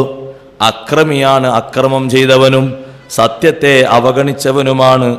മുരീബ് അള്ളാഹുവിലും അള്ളാഹുവിൻ്റെ ദീനിലും സംശയിച്ചവനാണ്. ഈ പറഞ്ഞ വിശേഷണങ്ങളൊക്കെയുള്ള ആളാരാന്നറിയോ? അവനാണ് കാഫിർ, അവനാണ് മുനാഫിഖ്. അല്ലദീ ജഅല മഅല്ലാഹി ഇലാഹൻ ആഖർ. അവൻ്റെ വിശേഷണം ഒന്നുകൂടി പറഞ്ഞു. അല്ലദീ ജഅല മഅല്ലാഹി ഇലാഹൻ ആഖർ. അവിടെ 2 തഫ്സീറുണ്ട്. ഒന്നുകിൽ നേരത്തെ പറഞ്ഞതിൻ്റെ ബാക്കിയാണിത്, അല്ലെങ്കിൽ അല്ലദീ തൊട്ട് തുടങ്ങുകയാണ്, വേറൊരു വിഷയം പറയാണ്. പറഞ്ഞത് അവിടെ തീർന്നു. നന്ദികേട് ചെയ്ത, സത്യത്തോട് മത്സരിച്ച, എല്ലാ നന്മകൾക്കും തടസ്സം സൃഷ്ടിച്ച, പരാക്രമം ചെയ്ത, അള്ളാഹുവിലും അവൻ്റെ ദീനിലും സംശയിച്ച എല്ലാ ആളുകളെയും ജഹന്നമിൽ നിങ്ങൾ ഇട്ടേക്കണം. പിന്നെയും പറയുന്നു അല്ലദീ ജഅല മഅല്ലാഹി ഇലാഹൻ ആഖർ. അള്ളാഹുവിൻ്റെ കൂടെ വേറൊരു ഇലാഹിനെ സൃഷ്ടിച്ചവർ അവരാരാ? മുശ്രിക്കുകൾ, യഹൂദികൾ, നസ്വാറാക്കൾ. ഇവരൊക്കെ അള്ളാഹിൻ്റെ കൂടെ വേറെ ഇലാഹിനെ വെച്ചു അല്ലേ? ക്രിസ്ത്യാനികൾ വേറെ ഇലാഹിനെ വെച്ചില്ലേ? യഹൂദികൾ വെച്ചില്ലേ? യഹൂദികൾ പറഞ്ഞു ഉസൈർ നബിനുല്ലാ. ഉസൈർ നബി അലൈഹിസ്സലാം അള്ളാഹുവിൻ്റെ പുത്രനാണ്. ക്രിസ്ത്യാനികൾ എന്ത് പറഞ്ഞു? മസീഹ് ബിനുല്ലാ. ഈസാ നബി അലൈഹിസ്സലാം അള്ളാഹുവിൻ്റെ പുത്രനാണ്. ഈസാ നബിയോട് അങ്ങനെ പറഞ്ഞിട്ടില്ല. ഈസാ നബി പറഞ്ഞോ ഞാൻ ദൈവത്തിൻ്റെ പുത്രനാണ്? ഈസാ നബി അലൈഹിസ്സലാം തൊട്ടിൽ എന്താ അവരോട് പറഞ്ഞത്? ഖാല ഇന്നി അബ്ദുല്ലാ ആതാനിയൽ കിതാബ വജഅലനി നബിയ്യ. ഞാൻ നിങ്ങൾ വിചാരിക്കും പോലെ ഒരു ജാരസന്താനല്ല, എന്നാൽ ദൈവത്തിൻ്റെ പുത്രനുമല്ല, സങ്കല്പവുമല്ല, അവതാരവുമല്ല. ഇന്നി അബ്ദുല്ലാ, ഞാൻ അള്ളാഹുവിൻ്റെ അടിമയാണ്. ആതാനിയൽ കിതാബ വജഅലനി നബിയ്യ. അള്ളാഹു എനിക്ക് കിതാബ് നൽകിയിട്ടുണ്ട്, എന്നെ അള്ളാഹു നബിയാക്കി നിശ്ചയിച്ചിട്ടുണ്ട്. അതല്ലേ ചെറുപ്പകാലത്ത് തന്നെ പറഞ്ഞ് പ്രസവിച്ച 1-ാം ദിവസം നിന്ന് തൊട്ടിൽ വെച്ച് പറഞ്ഞതല്ലേ? പിന്നെ എവിടുന്ന ഈ മോനാന്നുള്ള വന്ന്? ദൈവത്തിൻ്റെ പുത്രനാന്ന് എവിടുന്നേ വന്ന്? ഈസാ നബിയോട് നാളെ ആഖിറത്തിൽ അല്ലാഹു തആല ചോദിക്കുന്നല്ലേ ഖുർആൻ പറയുന്നത്? ഈസാ നബിയെ നിങ്ങൾ പറഞ്ഞിട്ടുണ്ടോ അഅന്ത ഖുൽത ലിന്നാസി ഇത്തഖിദൂനി വ ഉമ്മിയ ഇലാഹൈനി മിൻ ദൂനില്ലാഹ്. നിങ്ങൾ ജനങ്ങളോട് പറഞ്ഞിരുന്നോ എന്നെയും എൻ്റെ മാതാവിനെയും നിങ്ങൾ ഇലാഹുകളാക്കണമെന്ന് പറഞ്ഞിരുന്നോ? നാളെ ആഖിറത്തിൽ ഈസാ നബിയോട് അല്ലാഹു ചോദിക്കുന്ന ചോദ്യമാണ്. അല്ലാഹു തആല ഖുർആനിലൂടെ അത് പഠിപ്പിക്കുകയാണ്. ഈസാ നബി അലൈഹിസ്സലാം പറയുന്ന മറുപടിയും പറയുന്നുണ്ട്. ഈസാ നബി അലൈഹിസ്സലാം പറയുന്നു സുബ്ഹാനക്, റബ്ബേ നിന്റെ പരിശുദ്ധി ഞാൻ സമ്മതിക്കുന്നു. മാ യകൂനു ലി അൻ അഖൂല ഹാദാ. ഇത് പറയൽ എനിക്ക് പറ്റൂലല്ലോ, ഞാൻ ഒരു നിലക്കും ഇത് പറഞ്ഞിട്ടില്ല. ഞാൻ അവരോട് പറഞ്ഞത് അനിഅ്ബുദുല്ലാഹ റബ്ബി വ റബ്ബക്കും. നിങ്ങൾ അള്ളാഹ്ക്ക് ഇബാദത്ത് എടുക്കണം, അള്ളയാണ് എൻ്റെ റബ്ബ്, നിങ്ങളെ റബ്ബ്. അതാ ഞാൻ പറഞ്ഞത്. റബ്ബേ ഞാൻ അവരോട് എനിക്ക് ആരാധിക്കണമെന്നോ എൻ്റെ ഉമ്മാനെ ഇലാഹാക്കണമെന്നോ ഞാൻ പറഞ്ഞിട്ടില്ല. പിന്നെ എവിടുന്നത് കിട്ടി? എന്താ അത് അവരുടെ ഒരു സങ്കല്പമാണ്. അവരൊക്കെ ജഅല മഅല്ലാഹി ഇലാഹൻ ആഖർ, അള്ളാഹുവിൻ്റെ കൂടെ വേറൊരു ഇലാഹിനെ സൃഷ്ടിച്ചവരാണ്. അവരെന്താ ചെയ്യേണ്ടത്? ഫൽഖിയാഹു ഫിൽ അദാബിശ്ശദീദ്, ഫൽഖിയാഹു അവരെ നിങ്ങൾ വലിച്ചെറിയണം, ഫിൽ അദാബിശ്ശദീദ് അതേ കഠിനമായ അദാബിൽ വലിച്ചെറിയണം, ശിക്ഷയിൽ വലിച്ചെറിയണം. ഇത് ഒന്നുകിൽ നേരത്തെ പറഞ്ഞതിൻ്റെ ആവർത്തനമാണെന്നും അതല്ല ഇത് മറ്റൊരു വിഷയമാണെന്നും രണ്ടും പറഞ്ഞിട്ടുണ്ട്. ഖാല ഖരീനുഹു, അങ്ങനെ വലിച്ചെറിയാൻ പറയുമ്പോൾ ആ മനുഷ്യൻ്റെ പങ്കാളിയായ കൂട്ടുകാരനായ അവനെ വഴിതെറ്റിച്ച ശൈത്താൻ പറയും റബ്ബനാ മാ അത്ഗൈതുഹു. ഉണ്ടോ അവിടെ വെച്ച് കാലുമാറാണ്, പടച്ചോനെ ഞാനിവനെ വഴിതെറ്റിച്ചിട്ടില്ല. റബ്ബനാ മാ അത്ഗൈതുഹു, റബ്ബേ ഞാനിവനെ വഴിതെറ്റിച്ചിട്ടില്ല, ഇവനെ ഞാൻ പിഴപ്പിച്ചിട്ടില്ല. വലാകിൻ ഖാന ഫീ ളലാലിൻ ബഈദ്, ഇവൻ വ്യക്തമായ മാർഗഭ്രംശത്തിലായിരുന്നു, വഴികെട്ട ജീവിതത്തിലായിരുന്നു ജീവിച്ചിരുന്നത്, പിഴച്ച വിശ്വാസത്തിലും ദുഷിച്ച കർമ്മത്തിലുമായിരുന്നു ഇവൻ്റെ ജീവിതം, ഞാൻ അവനെ തെറ്റിച്ചിട്ടില്ല. അപ്പോൾ അല്ലാഹു തആല പറയും നിങ്ങൾ സമാധാനിക്ക്. ഖാല ലാ തഖ്തസിമൂ ലദയ്യ, നിങ്ങൾ തർക്കിക്കണ്ട, ഇവിടെ നിങ്ങൾ തർക്കിക്കണ്ട, രണ്ടുകൂട്ടർക്കും വേണ്ടത് തരാം. ശൈത്താനുള്ളതും തരാം, ശൈത്താൻ്റെ അനുയായി നടന്ന ആൾക്കാർക്കും തരാം. ലാ തഖ്തസിമൂ ലദയ്യ, എൻ്റെ അടുത്ത് വന്ന് നിങ്ങൾ തർക്കിക്കരുത്, ഇവിടെ നിങ്ങൾ തർക്കം പാടില്ല, ഇവിടെ നിങ്ങൾ തർക്കിക്കേണ്ടതില്ല. ഇത് ജസാഇൻ്റെ വീടാണ്, ഹിസാബ് നടക്കുന്ന സ്ഥലമാണ്. നിങ്ങളെ തർക്കത്തിന് ഇവിടെ ഒരു പ്രയോജനവും ഇല്ല, ഒരു നേട്ടവും അതുകൊണ്ട് കിട്ടാനില്ല. നിങ്ങൾ എന്നെ വിശ്വസിക്കാത്തത് കൊണ്ട് അദാബുണ്ടെന്ന് ഞാൻ എൻ്റെ കിതാബിലും എൻ്റെ മുർസലുകളുടെ നാവിലൂടെയും നിങ്ങൾക്ക് വാഗ്ദാനം ചെയ്തിട്ടുണ്ട്. വഖദ് ഖദ്ദംതു ഇലൈക്കും, നിങ്ങളിലേക്ക് നേരത്തെ ഞാൻ സമർപ്പിച്ചിട്ടുണ്ട്. ബിൽ വഈദ്, ഈ ശിക്ഷയെന്ന് പറയുന്ന വാഗ്ദാനത്തെ. നിങ്ങൾ എന്നെ കളവാക്കിയിട്ട് ശിക്ഷ ഉണ്ട് എന്ന് മുർസലുകളൊക്കെ പറഞ്ഞില്ലേ, എൻ്റെ ഗ്രന്ഥങ്ങളിൽ കിതാബുകളിലൊക്കെ പറഞ്ഞില്ലേ. ഇത് നിങ്ങൾക്ക് അറിയാത്ത വിഷയമല്ല, അറിയുന്ന വിഷയമാണ്. അതുകൊണ്ട് ഞാൻ തെറ്റിച്ചിട്ടില്ല എന്ന് പറഞ്ഞുകൊണ്ട് ശൈത്താനും രക്ഷപ്പെടൂല, ശൈത്താനാണ് എന്നെ കുടുക്കിയത് എന്ന് പറഞ്ഞുകൊണ്ട് മറ്റേ ആളും രക്ഷപ്പെടൂല. എല്ലാവർക്കും തരേണ്ട ശിക്ഷ തരാം. മാ യുബദ്ദലുൽ ഖൗലു ലദയ്യ വമാ അന ബിളല്ലാമിൽ ലിൽ അബീദ്. മാ യുബദ്ദലുൽ ഖൗലു ലദയ്യ, എൻ്റെ പക്കൽ തീരുമാനത്തെ തിരുത്തപ്പെടുകയില്ല. ഞാനൊരു തീരുമാനം നടപ്പിലാക്കിയാൽ ആ തീരുമാനം ഞാൻ മാറ്റം വരുത്തൂല, അതാരും മാറ്റം വരുത്താൻ എന്നോട് പറയാനും ഇല്ല. വമാ അന ബിളല്ലാമിൽ ലിൽ അബീദ്, ഞാനൊരു അടിമയെയും ആക്രമിക്കുന്നവനല്ല, അവൻ ചെയ്തതിനുള്ള ശിക്ഷയാണ് അവന് കൊടുക്കുന്നത്, ഒരാളെയും ഞാൻ ആക്രമിക്കൂല. യൗമ നഖൂലു ലി ജഹന്നം, അങ്ങനെ ജഹന്നമിലേക്കിടാൻ പറഞ്ഞിട്ട് പിന്നെ ജഹന്നമിൻ്റെ വിശേഷണം പറയാൻ. ജഹന്നമിൻ്റെ അവസ്ഥ നോക്ക് നിങ്ങൾ. യൗമ നഖൂലു ലി ജഹന്നം, ജഹന്നമിനോട് നാം പറയുന്ന ദിവസം, ജഹന്നമിനോട് അല്ലാഹു തആല ചോദിക്കുകയാണ് ഹലിം തലഇതി, ജഹന്നമേ നിനക്ക് നിറഞ്ഞിട്ടുണ്ടോ, നിറവ് ആയിട്ടുണ്ടോ, നീ നിറഞ്ഞിട്ടുണ്ടോ, നരകലോകം നിറഞ്ഞോ എന്ന് ചോദിക്കുമ്പോൾ വതഖൂലു, ജഹന്നം തിരിച്ചു ചോദിക്കുന്നു ഹൽ മിൻ മസീദ്, ഇനിയും തരാനുണ്ടോ. ഒക്കെ നിറഞ്ഞോ എന്ന് അള്ളാഹിന്റെ ചോദ്യം നരകത്തോട്. നരകം ചോദിക്കാണ്, കിട്ടിയാൽ ഇനിയും സ്വീകരിക്കും. സുബ്ഹാനല്ലാഹ്, ആ ജഹന്നമിൽ നിന്ന് അല്ലാഹു കാക്കട്ടെ. മദീനല്ലല്ലോ ജഹന്നം പറയുന്നത്, ഇനിയും കുറ്റവാളികൾ ഉണ്ടെങ്കിൽ ഇങ്ങോട്ട് വിട്ടേക്കു, സ്വീകരിക്കാം. അഷ്റഫുൽ ഖൽഖ് സല്ലല്ലാഹു അലൈഹി വസല്ലം പറഞ്ഞു തഹാജ്ജത്തിൽ ജന്നത്തു വന്നാറു, സ്വർഗവും നരകവും തർക്കിച്ചു. നരകം പറഞ്ഞു ഊസിർതു ബിൽ മുതകബ്ബിരീൻ, എന്നെ തെരഞ്ഞെടുക്കപ്പെട്ടിരിക്കുന്നത് കിബറന്മാരെ കൊണ്ടാണ്. വൽ മുതജബ്ബിരീന, ധിക്കാരികളെ കൊണ്ട്, സ്വേച്ഛാധിപതികളെ കൊണ്ടും എന്നെ തെരഞ്ഞെടുക്കപ്പെട്ടിരിക്കുന്നു. അവരൊക്കെ എൻ്റെ അടുത്തേക്ക് വരാനുള്ളവരാണ്. കിബറന്മാരുടെ നേതാവല്ലേ ഇബ്ലീസ് ലഅനത്തുല്ലാഹി അലൈഹി. അബാ വസ്തക്ബറ വകാന മിനൽ കാഫിരീൻ, വിസമ്മതിച്ചു, അഹങ്കരിച്ചു, സത്യനിഷേധികളിൽ പെട്ടുപോയി. കിബറന്മാരുടെ നേതാവാണവൻ. അപ്പൊ കിബറന്മാർക്ക് നരകമാണുള്ളത്, അതുപോലെ തന്നെ ധിക്കാരികൾക്കും നരകമാണ്. സ്വർഗം പറയുകയാണ് മാലി ലാ യുദ്ഖിലുനി ഇല്ലാ ദുഅഫാഉന്നാസ്, ഞാൻ എന്ത് ചെയ്യാനാണ്, ജനങ്ങളിൽ ദുർബലരാണല്ലോ എൻ്റെ അടുത്തേക്ക് വരാനുള്ളത്. വസിഖതുഹും അവരിൽ പറ്റത്തായ്ന്നവരും ആരും വിലവെക്കാത്ത പരിഗണിക്കാത്ത വളരെ പാവപ്പെട്ട ആളുകളല്ലേ എന്നിലേക്ക് വരാനുള്ളവർ. സത്യത്തിൽ നോക്കുമ്പോൾ മുഅ്മിനീങ്ങൾ പാവങ്ങളാണ്.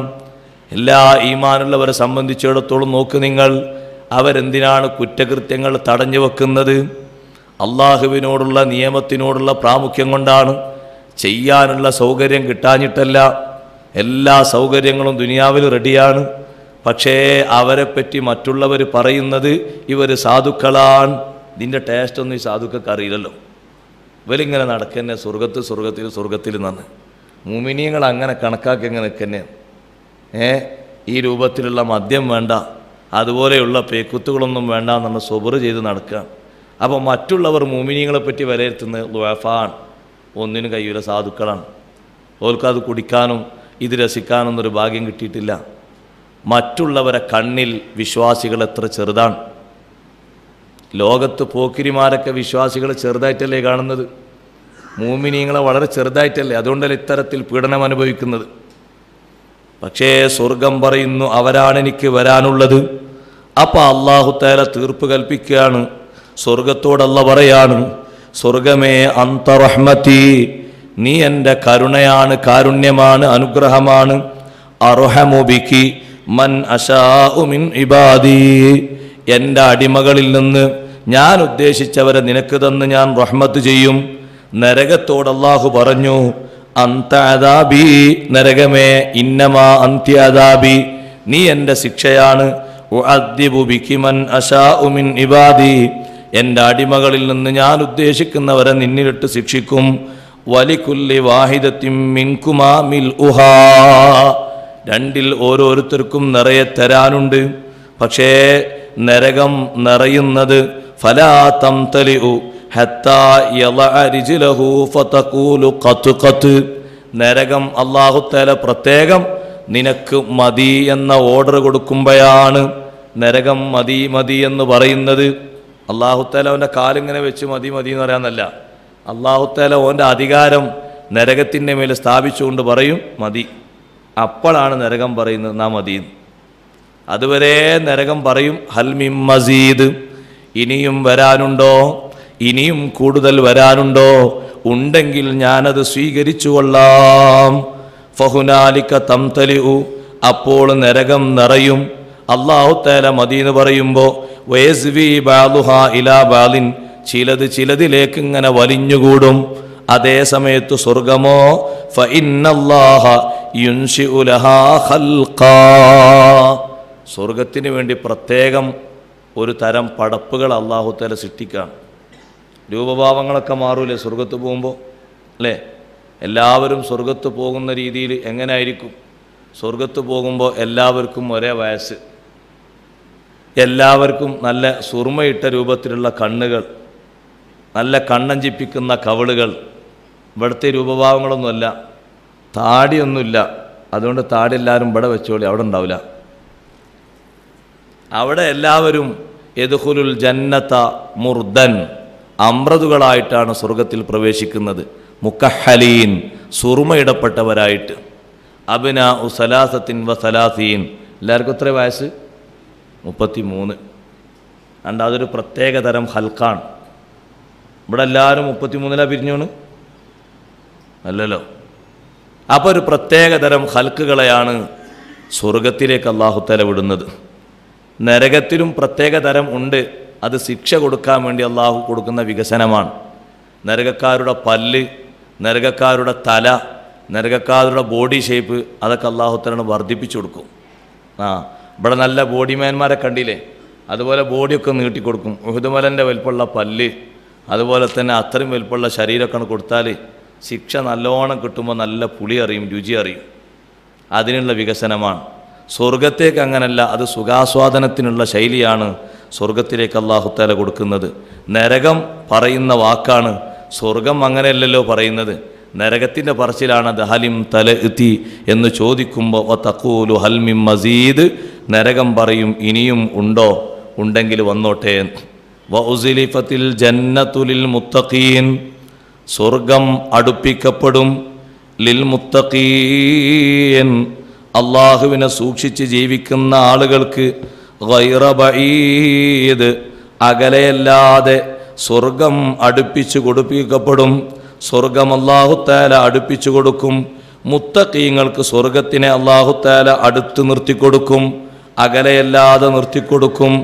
ആ സ്വർഗം പറയും, അതേ ഹാദാ മാ തുഅദൂന ലികുല്ലി അവ്വാബിൻ ഹഫീദ്. സ്വർഗത്തെ അല്ലാഹു അടുപ്പിച്ച് നിർത്തിയിട്ട് പറയാണ്, സ്വർഗം ആർക്കാണ്? ഹാദാ മാ തുഅദൂൻ, നിങ്ങൾക്ക് വാഗ്ദാനം ചെയ്യപ്പെട്ട സ്വർഗമാണ്. ആർക്ക്? ലികുല്ലി അവ്വാബിൻ ഹഫീദ്. റമളാൻ മാസാണ്. ലികുല്ലി അവ്വാബിൻ ഹഫീദ്, എല്ലാ അവ്വാബിനും ഉള്ളതാണ്. ഏത് അവ്വാബ്? മടങ്ങുന്നവൻ, അള്ളാഹുവിലേക്ക് മടങ്ങുന്നവൻ, ഖേദിച്ച് മടങ്ങുന്നവൻ. ഹഫീദ്, അല്ല സൂക്ഷിക്കാൻ പറഞ്ഞ വിധിവിലക്കുകളെ സൂക്ഷിച്ച് നടക്കുന്നവൻ. ഹാഫിളുൽ ലിഹുദൂദിഹി, അല്ലാഹു തആലാന്റെ വിധിവിലക്കുകളെ സൂക്ഷിച്ച് നടക്കുന്നവൻ. അവനുള്ള സ്വർഗമാണിത്. അതല്ല അല്ലാഹു തആലാക്ക് വേണ്ടി സൂക്ഷിച്ച് സ്വർഗം ഇങ്ങനെ മുഅ്മിനീങ്ങൾ ഇങ്ങനെ കാണുന്ന രൂപത്തിൽ അല്ലാഹു തആല അടുപ്പിച്ച് നിർത്തി കൊടുക്കുന്നതാണ്. അപ്പോൾ സ്വർഗത്തിലേക്ക് ഇങ്ങനെ എത്തി നോക്കുമ്പോൾ സ്വർഗത്തിലുള്ള എല്ലാ തരം സുഖങ്ങൾ ബിഹൈസു യുഷാഹിദൂനഹ, മുത്തഖീങ്ങൾ കാണുന്ന രൂപത്തിൽ സ്വർഗം ഇങ്ങോട്ട് അടുത്ത് നിർത്തിക്കൊടുക്കും അല്ലാഹു തആല. സൂക്ഷ്മശാലികൾക്ക് കുഫ്ർ വരാതെ മാസിയത്തുകളിൽ നിന്ന് സൂക്ഷിച്ച മുത്തഖീങ്ങൾ, ആ മുത്തഖീങ്ങളിൽ അല്ലാഹു നമ്മൾ ചേർത്തി തരട്ടെ. ആ കൂട്ടത്തിൽ അല്ലാഹു ഉൾപ്പെടുത്തി തരുമാറാകട്ടെ. മൗഖിഫിൽ നിന്ന് നിൽക്കുന്ന സ്ഥലത്ത് നിന്ന് സ്വർഗം കാണുന്ന രൂപത്തിൽ അല്ലാഹു അടുപ്പിച്ച് നിർത്തും. വയഖിഫൂന അലാ മാ ഫീഹാ, ആ സ്വർഗത്തിൽ എന്തൊക്കെയുണ്ട് എന്ന് അവർ നോക്കും. മിൻ ഫുനൂനിൽ മഹാസിൻ, വ്യത്യസ്ത തരം സൗന്ദര്യങ്ങൾ, സുഖങ്ങൾ. ഫയബ്തഹിജൂൻ, മുത്തഖീങ്ങൾ ആവേശഭരിതരാകും. ബി അന്നഹും മശ്ശൂറൂന ഇലൈഹാ, അവരൊക്കെ ആ സ്വർഗത്തിലേക്ക് ഒരുമിച്ച് കൂട്ടപ്പെടാനുള്ളവരാണെന്ന നിലക്ക്. ഫായിസൂന ബിഹാ, സ്വർഗം കൊണ്ട് വിജയിക്കുന്നവരാണെന്ന നിലക്ക് അവർ സന്തോഷിക്കും. അള്ളാഹു പറയുന്നു, ആ മുത്തഖീങ്ങളെ ഒന്നുകൂടി വിശദീകരിക്കുന്നു. നന്നായി മടങ്ങുന്നവനാണ്. മടങ്ങണം സഹോദരന്മാരെ, തെറ്റുകുറ്റങ്ങളിൽ നിന്ന് മടങ്ങണം, നന്മയിലേക്ക് മടങ്ങണം. അള്ളാഹു തൗഫീഖ് നൽകട്ടെ. മടങ്ങണം എന്ന് പറഞ്ഞാൽ മടങ്ങാൻ നേരമായി, സമയം ആയിട്ടുണ്ട്. ഇനി സമയം കാത്തിരിക്കേണ്ടതില്ല. വിശുദ്ധ റമളാൻ മടങ്ങാനുള്ള ഒരു സമയമാണ്, നന്നാകാനുള്ള ഒരു സമയമാണ്. ഒരു ചാൻസ് അള്ളാഹു തന്നതാണ്. ചാൻസുകളൊക്കെ ഉപയോഗപ്പെടുത്തണ്ടേ? എല്ലാ ചാൻസുകളും ഉപയോഗപ്പെടുത്തണം നന്നാകാനുള്ള.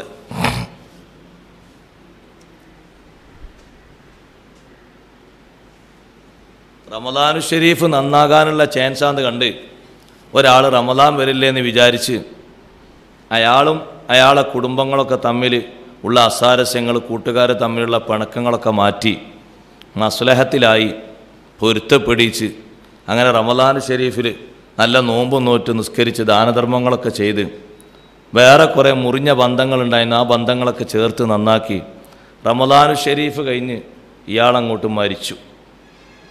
എന്താ ആൾക്കാർ കണക്കൂട്ടുക? അയാൾക്ക് അല്ലാഹു തആല കൊടുത്ത നല്ലൊരു തൗഫീഖാന്നാണ് കണക്കൂട്ടുക. അങ്ങനെയുള്ള വകുപ്പ് എല്ലാവർക്കും കിട്ടിക്കോളുന്നുണ്ടോ? റമളാൻ അതിൻ്റെ ഒരു ചാൻസാണ്. അതാണ് റമളാൻ വരുമ്പോൾ തന്നെ മുന്നൊരുക്കം നടത്തുമ്പോൾ എല്ലാവരും പറഞ്ഞ കൽബുകൊണ്ട് ഒരുങ്ങണം. അതുകൊണ്ട് കൽബിൻ്റെ കേടുപാടുകളൊക്കെ മാറ്റണം, പിണക്കങ്ങളൊക്കെ മാറ്റിയോടി റമളാനിൽ നല്ല സുഖം കിട്ടാൻ. ഖാത്തിഉർ റഹ്മിൻ്റെ കുടുംബബന്ധം മുറിച്ചവൻ്റെ പ്രാർത്ഥന അള്ളാഹുവിലേക്ക് ഉയരൂലല്ലോ. പിണങ്ങി നിൽക്കുന്ന ആൾക്ക് ശ്രേഷ്ഠമായ രാത്രികളിലൊന്നും അല്ലാഹു തആല ഗുണം കൊടുക്കുന്നില്ലല്ലോ. എല്ലാ രാവുകളും അവർക്ക് അനുകൂലമല്ല, പ്രതികൂലമാണ്. ബറാത്ത് രാവ് കഴിഞ്ഞു, അവർക്ക് പ്രതികൂലമാണ്. ലൈലത്തുൽ ഖദ്ർ വരുന്നു, പ്രതികൂലമാണ്. റജബ് അവ്വലു ലൈലത്തിൻ മിൻ റജബ് കഴിഞ്ഞു, പ്രതികൂലമാണ്. പിന്നെ എപ്പോഴാണ് അനുകൂലം കിട്ടൽ?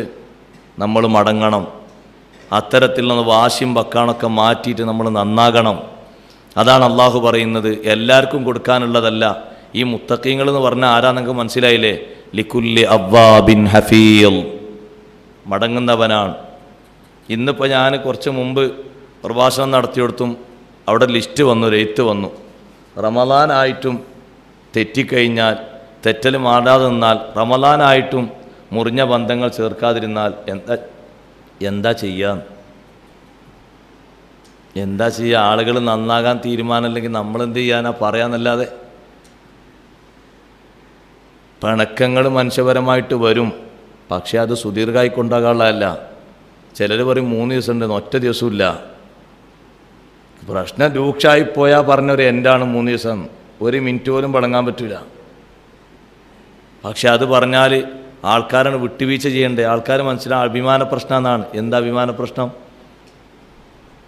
എത്ര നിലക്ക് അക്രമം ചെയ്ത് ജീവിതകാലത്തിൻ്റെ പകുതി 3/4 ഭാഗവും എതിരായി പ്രവർത്തിച്ച് വല്ലാത്ത ദുൽമ ചെയ്ത് ആള് മക്കം ഫത്തഹിൻ്റെ അന്ന് നബിതങ്ങൾ 12 ആളെ പേരെണ്ണിയപ്പോൾ കൊല്ലണമെന്ന് പേര് പ്രത്യേകം പറഞ്ഞ ആളല്ലേ അബൂജഹലിൻ്റെ മകൻ ഇക്രിമ.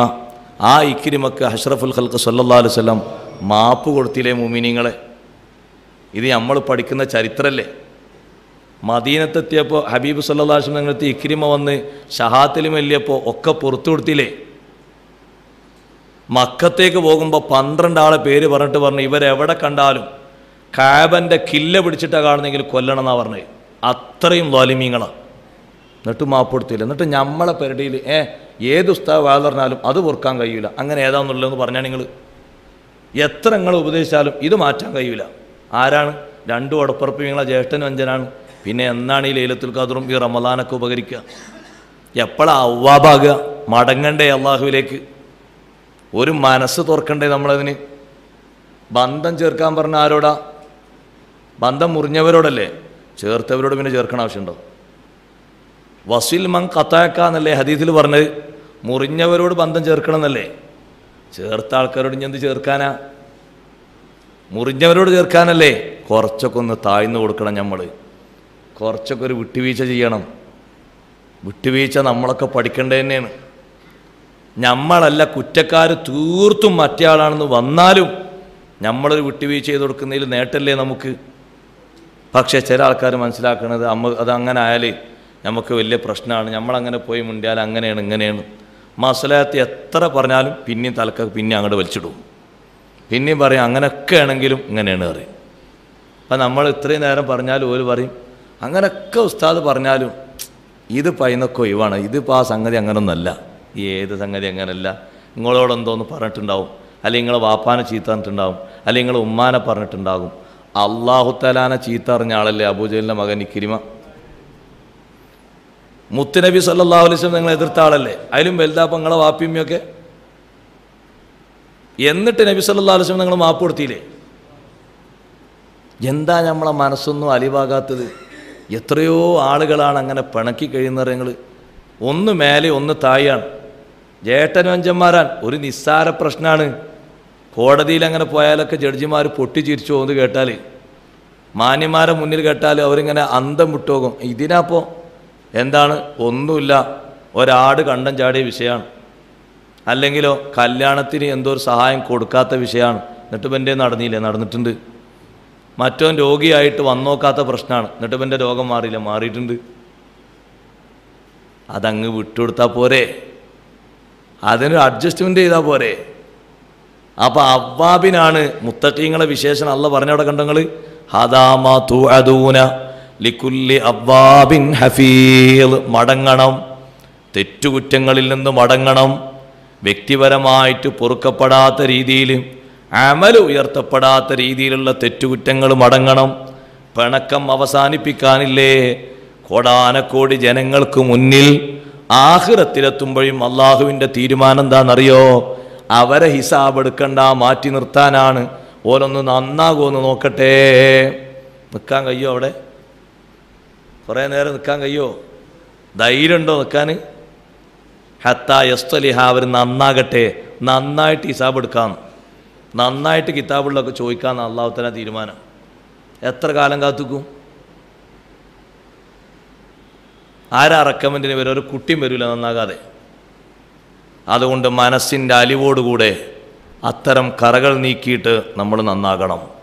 ബന്ധങ്ങൾ മെച്ചപ്പെടുത്തണം. അതിലേ ഖൈറുള്ളൂ. പ്രശ്നങ്ങൾ സ്വാഭാവികമായിട്ടുണ്ടാകും, പക്ഷേ അത് പറഞ്ഞു തീർക്കുന്നിടത്തല്ലേ ഏറ്റവും വലിയ കഴിവ്. എത്ര പ്രശ്നങ്ങൾ ഉണ്ടായിട്ടുണ്ട് സ്വഹാബത്തിൻ്റെ ഇടയിൽ.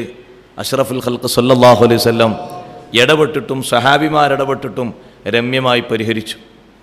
ഇത് നാട്ടിലെ ഒരു പറഞ്ഞാൽ കേൾക്കേണ്ട ഒരു ആലിമോ ഒരു സയ്യിദോ മുന്നിൽ വന്നിരുന്ന് ഇവരെ ഇരുത്തിയിട്ട് മസ്ലഹത്തും മണിക്കൂറുകളോളം പറഞ്ഞാലും ആ ആയിക്കോട്ടെ എന്നറിയും. ഓല് പോയി കഴിഞ്ഞാൽ കുറച്ച് കഴിഞ്ഞറിയും അതൊന്നും അങ്ങനെ നടക്കൂല അറിയും. പിന്നെ ഇപ്പോൾ ഈ പറഞ്ഞിരുന്ന കാര്യമുള്ളത് പറഞ്ഞവർക്ക് കൂലിട്ടത് വേറെ വിഷയം. ളുഹ്ർ മുതൽ അസ്ർ വരെ ഇരുന്നിട്ടേ അങ്ങനെ മസ്ലഹത്താക്കി കയ്യോ കൊടുത്ത് സലാം പറഞ്ഞു പോയാലും രണ്ടാളും എന്താ പറയുക അതൊന്നും അങ്ങനെ നടക്കൂല. പിന്നെ എല്ലാം മുറികൂടുക. അത് മനസ്സിൻ്റെ ഒരു മരവിച്ച അവസ്ഥയാണ്. നമ്മൾ ഖൈർ ഉദ്ദേശിച്ച് മടങ്ങണം. അതിലൊന്നും കുറവാകാനില്ല, ഒന്നും താഴ്ന്നു പോകാനില്ല. നമുക്കതിൽ ഗുണമേ ലഭിക്കുകയുള്ളൂ. നമ്മൾ ചിന്തിക്കുന്ന എന്താ കാര്യങ്ങൾ നമ്മൾ താഴ്ന്നു കൊടുത്താൽ നമ്മൾ പറ്റ താഴോട്ട് പോകുന്നതാണ്. ഇല്ല, അല്ലാഹു തആല നിങ്ങളെ നോക്കും. അങ്ങനെയൊക്കെ ഉണ്ടായിട്ടും കണ്ടില്ല, ആ മനുഷ്യൻ വിട്ടുവീഴ്ച ചെയ്തെടുത്ത് അലിവ് ചെയ്തു കൊടുത്തല്ലോ, കൂടെ നിന്ന് കൊടുത്തല്ലോ. അല്ലാഹു തആലാൻ്റെ പ്രത്യേക സഹായം ഓൻക്കുണ്ടാകുക. മറ്റേ ആൾ ഇത്രയും കടുംപിടുത്തത്തിൽ നിന്നിട്ട് ഇയാൾ അയവ് ചെയ്ത് കൊടുത്തല്ലോ. ഒരാൾ പറഞ്ഞ് എനിക്കോ പൈസ തരാണ്ട്, മറ്റോ പറഞ്ഞ് ഞാൻ പൈസ കൊടുത്തണ്. അപ്പം മസ്ലഹത്തിന് വേണ്ടി മൂന്നാമത്തെ ഒരാൾ നിന്നിട്ട് കടം വാങ്ങിക്കൊടുത്താൽ അയാൾക്ക് സക്കാത്ത് കൊടുക്കണം എന്നല്ലേ ഇസ്ലാം പറഞ്ഞത്, അല്ലേ? ഈ രണ്ടാളുടെയുള്ള പ്രശ്നം പരിഹരിക്കാൻ വേണ്ടി ഒരാൾ പറഞ്ഞാൽ അയാൾ എനിക്ക് പൈസ തരാണ്ട്, എത്ര 20,000 റുപ്യ. മറ്റേ ആൾ പറഞ്ഞ് ഞാൻ കൊടുത്തുകണെന്ന് സ്ഥിരപ്പെടുത്താൻ അയാളടുത്ത് സാക്ഷിയില്ല. വാങ്ങിയെന്ന് സ്ഥിരപ്പെടുത്താൻ ഇയാളെടുത്തില്ല. ഇയാൾ പറഞ്ഞ് തന്നിട്ടില്ല, മറ്റേ ആൾ പറഞ്ഞ് കൊടുത്തു. ഇങ്ങനെ പ്രശ്നം. രണ്ടാളെയും പ്രശ്നം പരിഹരിക്കാൻ വേണ്ടി ഒരു മൂന്നാമൻ നിന്നിട്ട് പറഞ്ഞു എത്ര തരാൾ 20,000 റുപ്യ, ഇതാ പിടിക്കി കൊടുക്കി. മറ്റവരോട് പറഞ്ഞ് രേഖപ്പെടുത്തി എഴുതി. ഇപ്പോൾ പ്രശ്നം തീർന്നു, മസ്ലഹത്തായി. ഇക്കടം കൊടുത്ത ഓല മസ്ലഹത്തിന് വേണ്ടി കടം കൊടുത്താക്ക് സക്കാത്ത് കൊടുക്കണം എന്നല്ലേ മസല, അല്ലേ? ആണ്, ഞാനല്ലേ കേട്ടോളി, ആണ്. ഈ മസ്ലഹത്തിന് വേണ്ടി കടം വാങ്ങിയ ഈ വ്യക്തിക്ക് സക്കാത്ത് വാങ്ങാൻ അർഹതയുണ്ട്.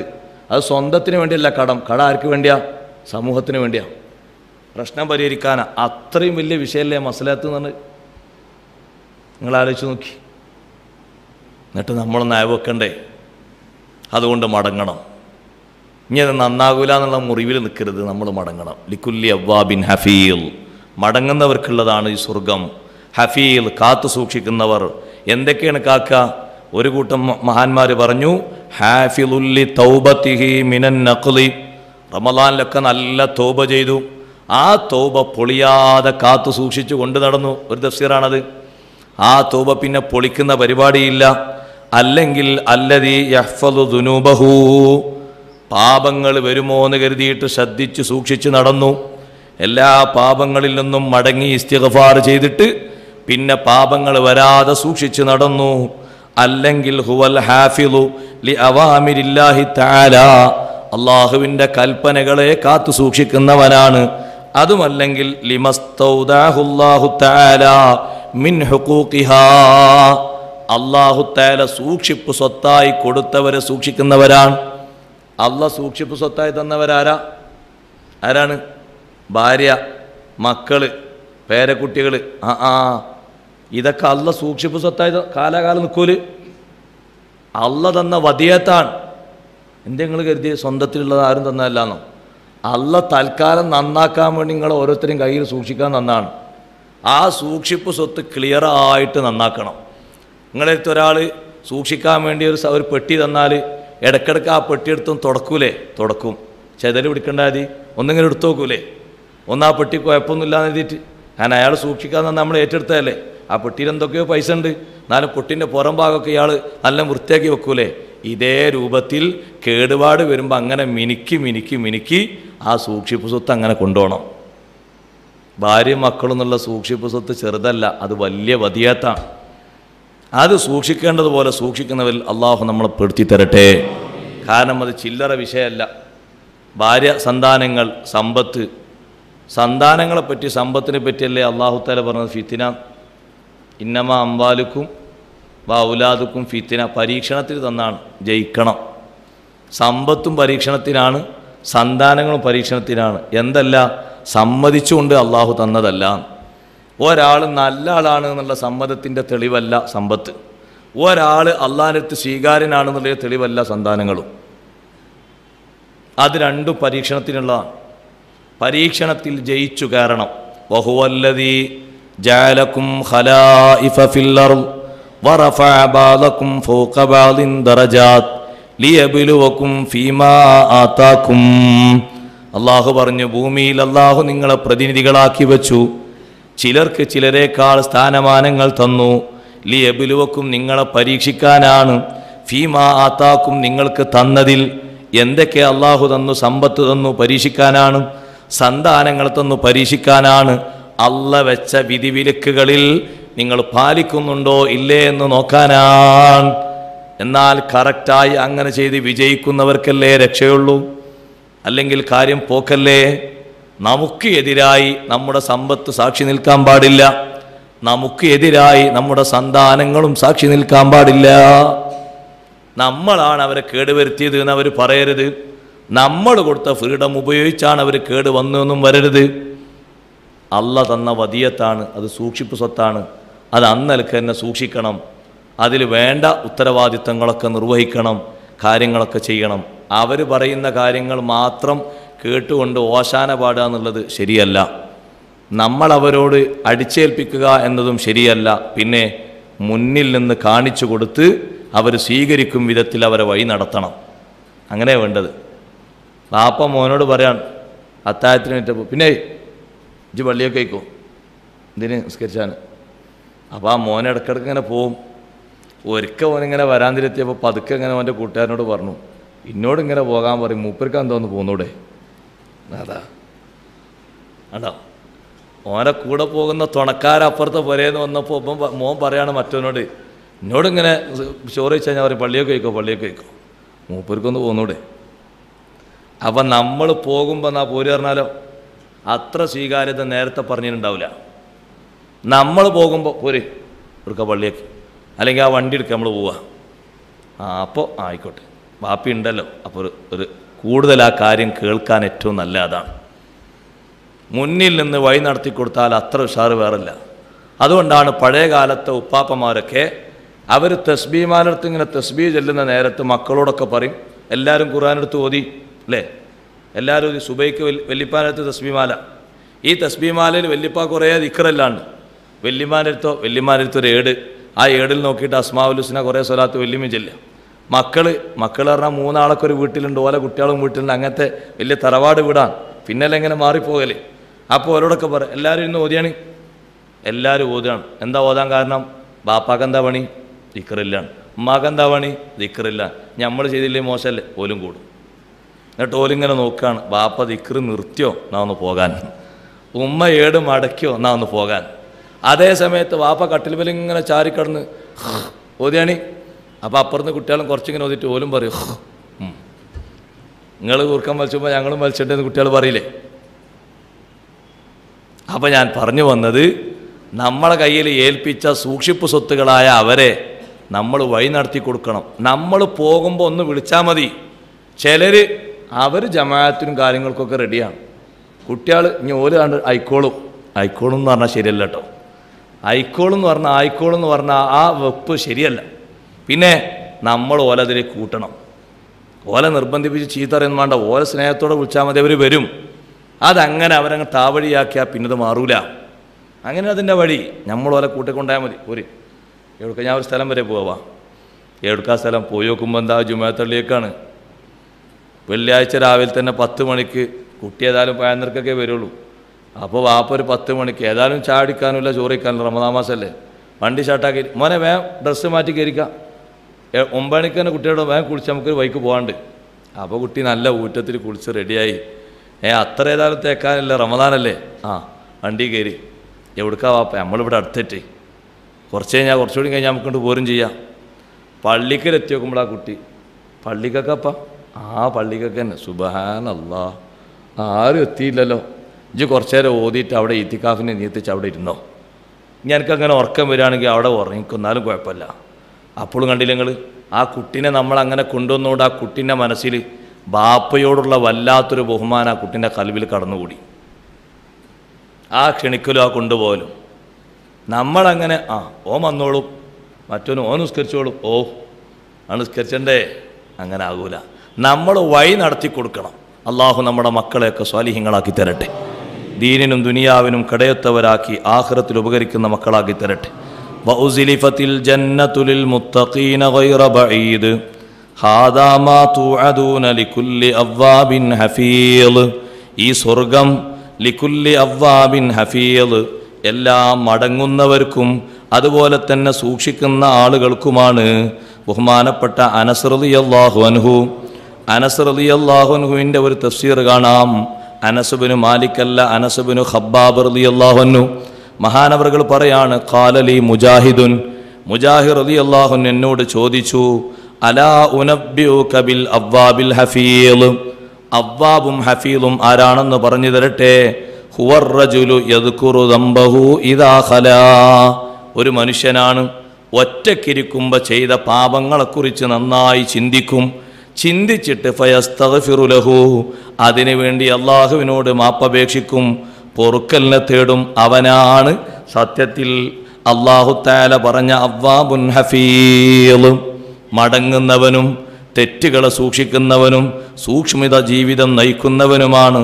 എന്നിട്ട് അല്ലാഹു പറയുന്നു, മൻ ഖശിയർ റഹ്മാന ബിൽ ഗൈബി വജാഅ ബിഖൽബിൻ മുനീബ്, ആരെങ്കിലും റഹ്മാനായ റബ്ബിനെ പേടിച്ചാൽ ബിൽ ഗൈബി, അല്ലാഹുവിനെ കാണാതെ തന്നെ, റബ്ബിൻ്റെ സ്വർഗം കാണാതെ, നരകം കാണാതെ, ഖബർ കാണാതെ, ഖബറിൻ്റെ ശിക്ഷ അനുഭവിക്കാതെ, വിശ്വസിച്ചുകൊണ്ട് തന്നെ ഗൈബായ നിലക്ക് അള്ളാഹുവിനെ പേടിച്ചാൽ, അത് ഖുർആനിലുടനീളം അല്ലാഹു തആല പറഞ്ഞ ഒരു ഉദാഹരണമാണ്.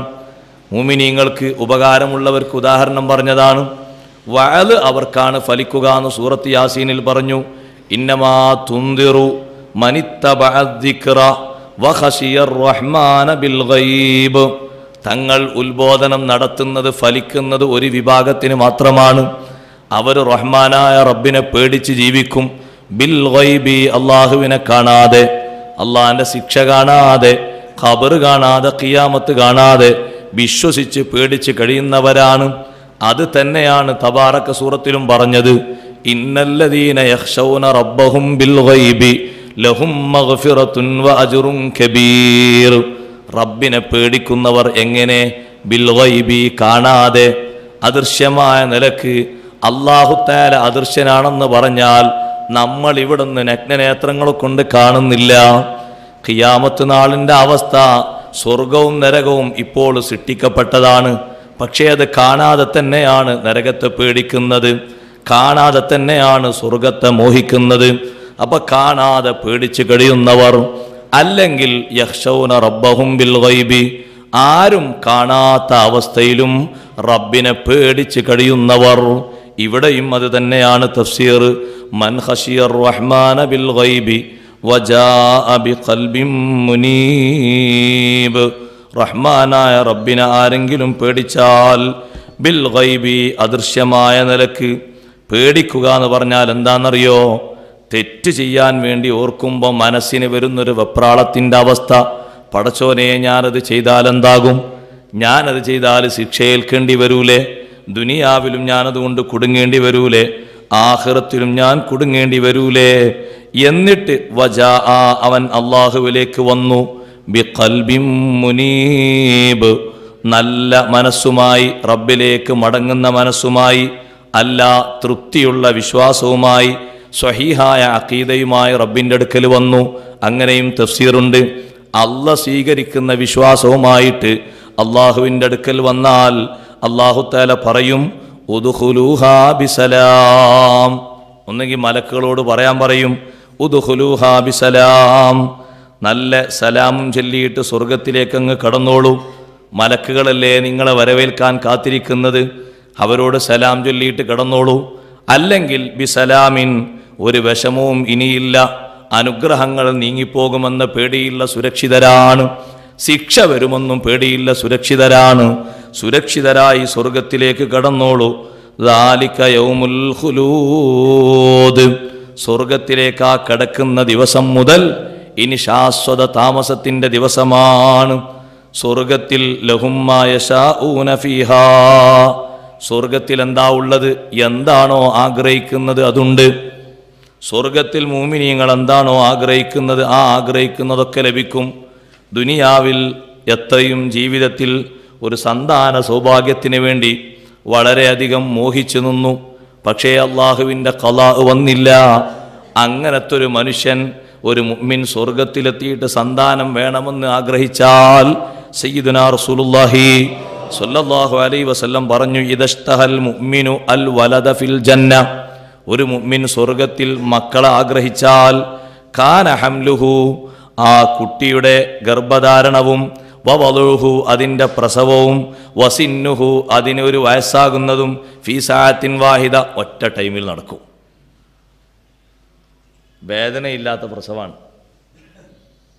വേദനയില്ലാത്ത പ്രസവമാകുമ്പോൾ തന്നെ ആ പ്രസവത്തിൻ്റെ പേരിൽ പെണ്ണിടങ്ങാറാകൂല, പ്രസവിച്ച് കിടക്കുന്ന കുട്ടിയും ഇടങ്ങാറാകൂല. ഭൂമിയിലേക്ക് ആ സ്വർഗത്തിലേക്ക് ആ കുട്ടി വീഴുമ്പോൾ തന്നെ ആ കുട്ടിക്ക് പ്രായത്ര ഒരു വയസ്സ് കണ്ടോ, എത്ര എളുപ്പ. മറ്റേത് പ്രായത്ര ആയില്ലെങ്കിൽ ആ കുട്ടി പീ എന്നാണ് കുറേ നേരം കരിയില്ലേ. പിന്നെ പിറ്റേത്തെ ദിവസമാകുമ്പോൾ വയസ്സെത്രയായി?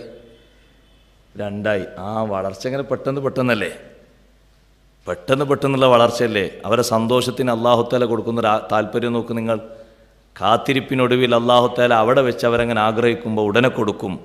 ബഹുമാനപ്പെട്ട റസൂലുള്ളാഹി സ്വല്ലല്ലാഹു അലൈഹി വസല്ലം തങ്ങൾ പറഞ്ഞു ഇബ്നു മസ്ഊദ് തങ്ങളോട്, ഇബ്നു മസ്ഊദ് തങ്ങളെ ഇന്നക ലതഷ്തഹി ത്വയ്റ ഫിൽ ജന്ന, നിങ്ങൾ സ്വർഗത്തിലെത്തിയാൽ പക്ഷിമാംസം ഇങ്ങനെ പൂതി വെച്ച് കഴിയും. ആ പക്ഷിയൊന്ന് കിട്ടിയാൽ തിരക്കടില്ല. ഫയഖിറു ബൈന യദൈക മശ്വിയ, അപ്പോഴേക്ക് നിങ്ങളെ മുന്നിലേക്ക് അത് മശ്വിയായിട്ട് വീഴും. നല്ല ചുട്ടിട്ട്, ചുട്ടീനെ പൊരിച്ചിനെ വില നിങ്ങൾ ഈ ലോകത്തൊന്നല്ലേ. ചുട്ടീനെ പൊരിച്ചിനെ വില തിന്നോക്കിയിട്ടില്ല. ചുട്ടൊക്കെ തിന്നാക്ക ഹലാലാണ്, പൈസ പോകുന്ന ഇത് പേടിച്ചു തീർക്കുകയാണ്. ചുട്ടീനല്ല വില, നല്ല ചുട്ട രൂപത്തിൽ വരും. മറ്റേതുണ്ട് കേട്ടോ, വേറെ റിപ്പോർട്ടിൽ മസ്ലിയാൻ പൊരിച്ച് വരുന്നുണ്ട്. എന്താണോ ആഗ്രഹിക്കുന്നത് ആ ആഗ്രഹിക്കും പോലെ ലഹും മാ യശാഉന ഫീഹാ, സ്വർഗീയസ്ഥർ സ്വർഗത്തിൽ എന്താണോ ഇച്ഛിക്കുന്നത് ആ ഇച്ഛിക്കുന്നത് അല്ലാഹു തആല അങ്ങനെ കൊടുക്കുകയാണ്. മറ്റൊരു ഹദീസിൽ കാണാം, സഹാബത്തൊക്കെ വെള്ളം തണൽ കൊള്ളാൻ വേണ്ടി മരച്ചുവട്ടിലിങ്ങനെ പോയിരിക്കുകയാണ്. നമ്മൾ ഈ പാർക്കിലൊക്കെ പോയിരിക്കുമ്പോൾ നല്ല കാറ്റടിച്ച് വീശുന്ന മരങ്ങളുണ്ടെങ്കിൽ അതിൻ്റെ ചുവട്ടിരിക്കാൻ നല്ലൊരു ഹരാണ്. ഞാൻ ആ കാറ്റ് കൊണ്ടിങ്ങനെ ഇരിക്കാൻ, വർത്തമാനം പറയുന്ന നേരം പോകുന്നു ഒന്നും അറിയില്ല.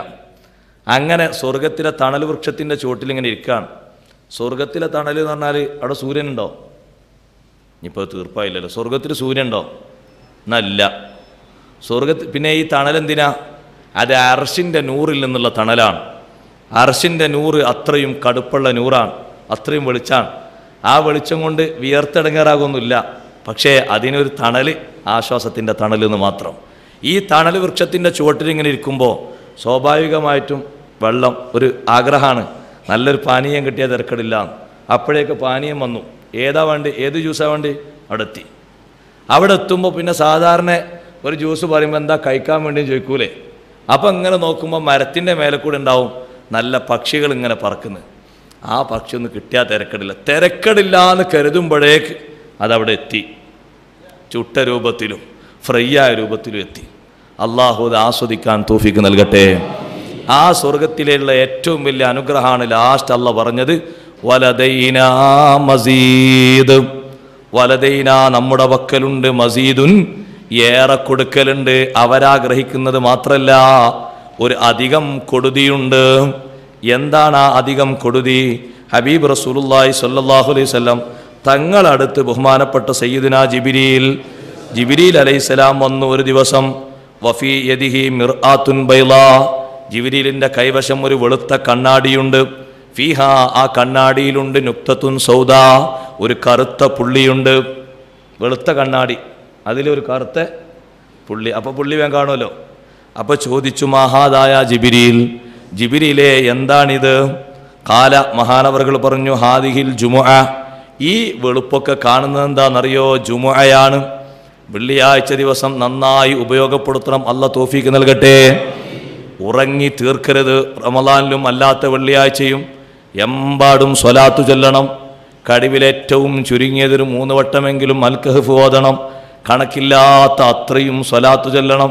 വെള്ളിയാഴ്ചയെ അലങ്കരിക്കണം. നബിയെ, ഇത് വെള്ളിയാഴ്ചയാണ്. ഫുള്ളിലത്ത് ബിഹാ അൻത വ ഉമ്മതുക, വെള്ളിയാഴ്ച കൊണ്ട് ആകെ മഹത്വം തന്നത് നിങ്ങൾക്കും നിങ്ങളെ ഉമ്മത്തിനുമാണ്.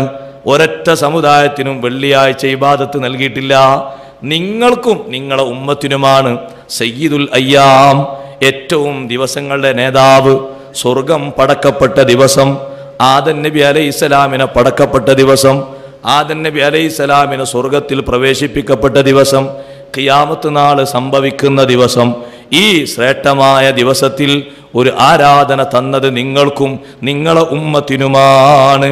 അതേ, ഫന്നാസുലക്കും ഫീഹാ തബിയുൻ, ജനങ്ങൾ അതിൽ നിങ്ങളോട് പിന്തുടരുന്നവരാണ്.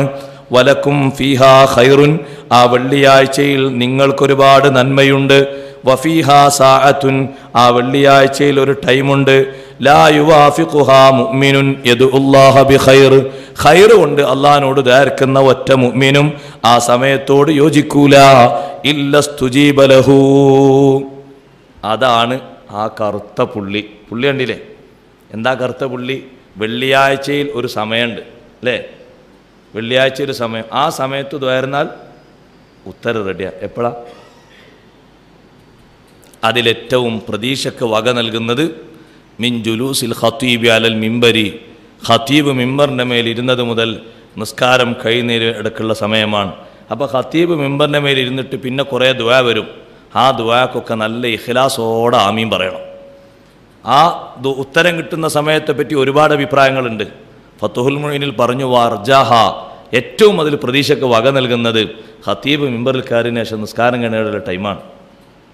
അപ്പോൾ ഖുത്തുബൻ്റെ ഇടയിലുള്ള ദുആ, ഖുത്തുബ കഴിഞ്ഞിട്ടുള്ള ദുആ, അതൊക്കെ നല്ല മൂല്യവത്തായ ദുആണ്. അതിനൊക്കെ നല്ല മനസ്സുറപ്പിച്ച് ആമീൻ പറയണം. അള്ളാഹു നമുക്ക് ഇജാബത്ത് നൽകട്ടെ. അങ്ങനെ ഒരു സമയം വെള്ളിയാഴ്ച ഉണ്ടല്ലോ.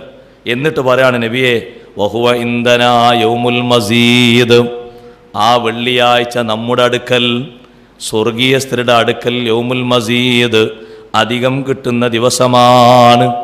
അപ്പം നബി സല്ലല്ലാഹു അലൈഹി വസല്ലം വീണ്ടും ചോദിച്ചു, യാ ജിബ്രീൽ വമാ യൗമുൽ മസീദ്, അധികം കിട്ടുന്ന ദിവസം എന്ന് പറഞ്ഞാൽ എന്താ അർത്ഥം?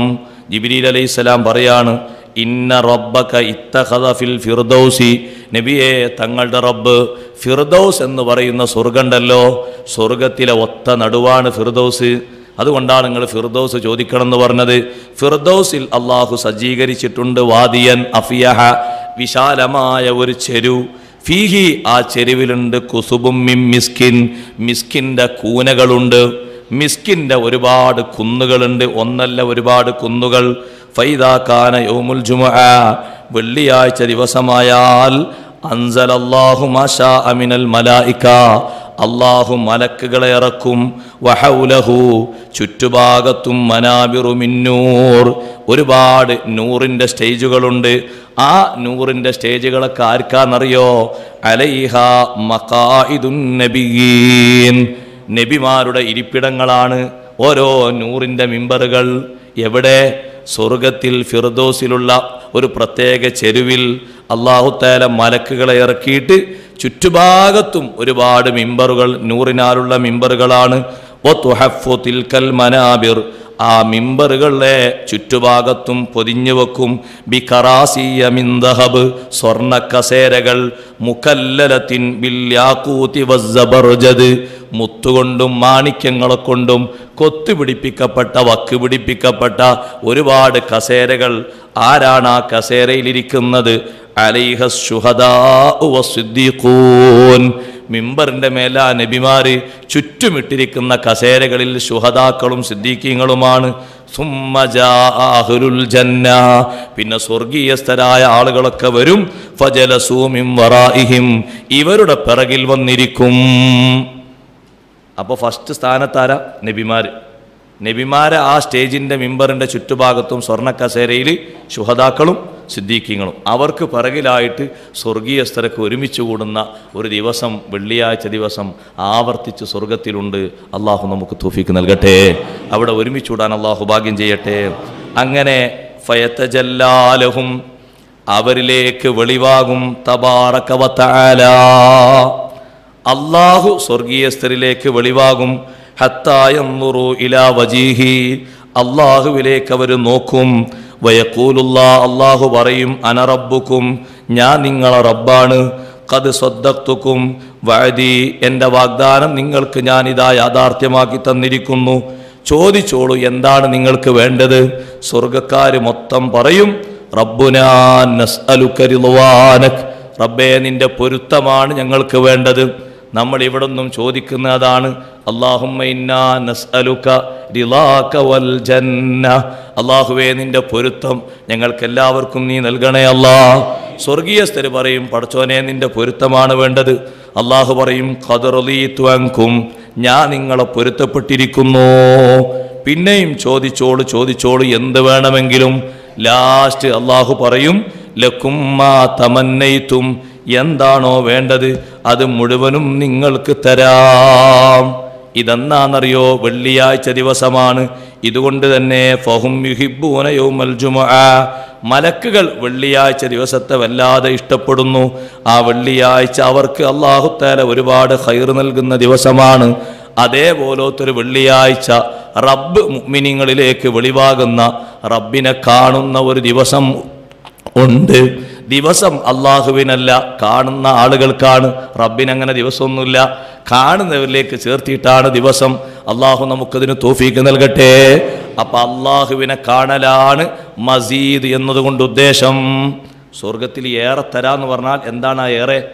അള്ളാഹുവിനെ കാണുക, റുയത്തുല്ലാഹി അസ്സ വജൽ, റബ്ബിനെ കാണാനുള്ള ആ കഴിവ്, അതിനുള്ള ആ ഒരു അവസ്ഥ അള്ളാഹു തആല തരിക എന്നുള്ളത് സ്വർഗത്തിലെ ഏറ്റവും വലിയ അനുഗ്രഹമാണ്.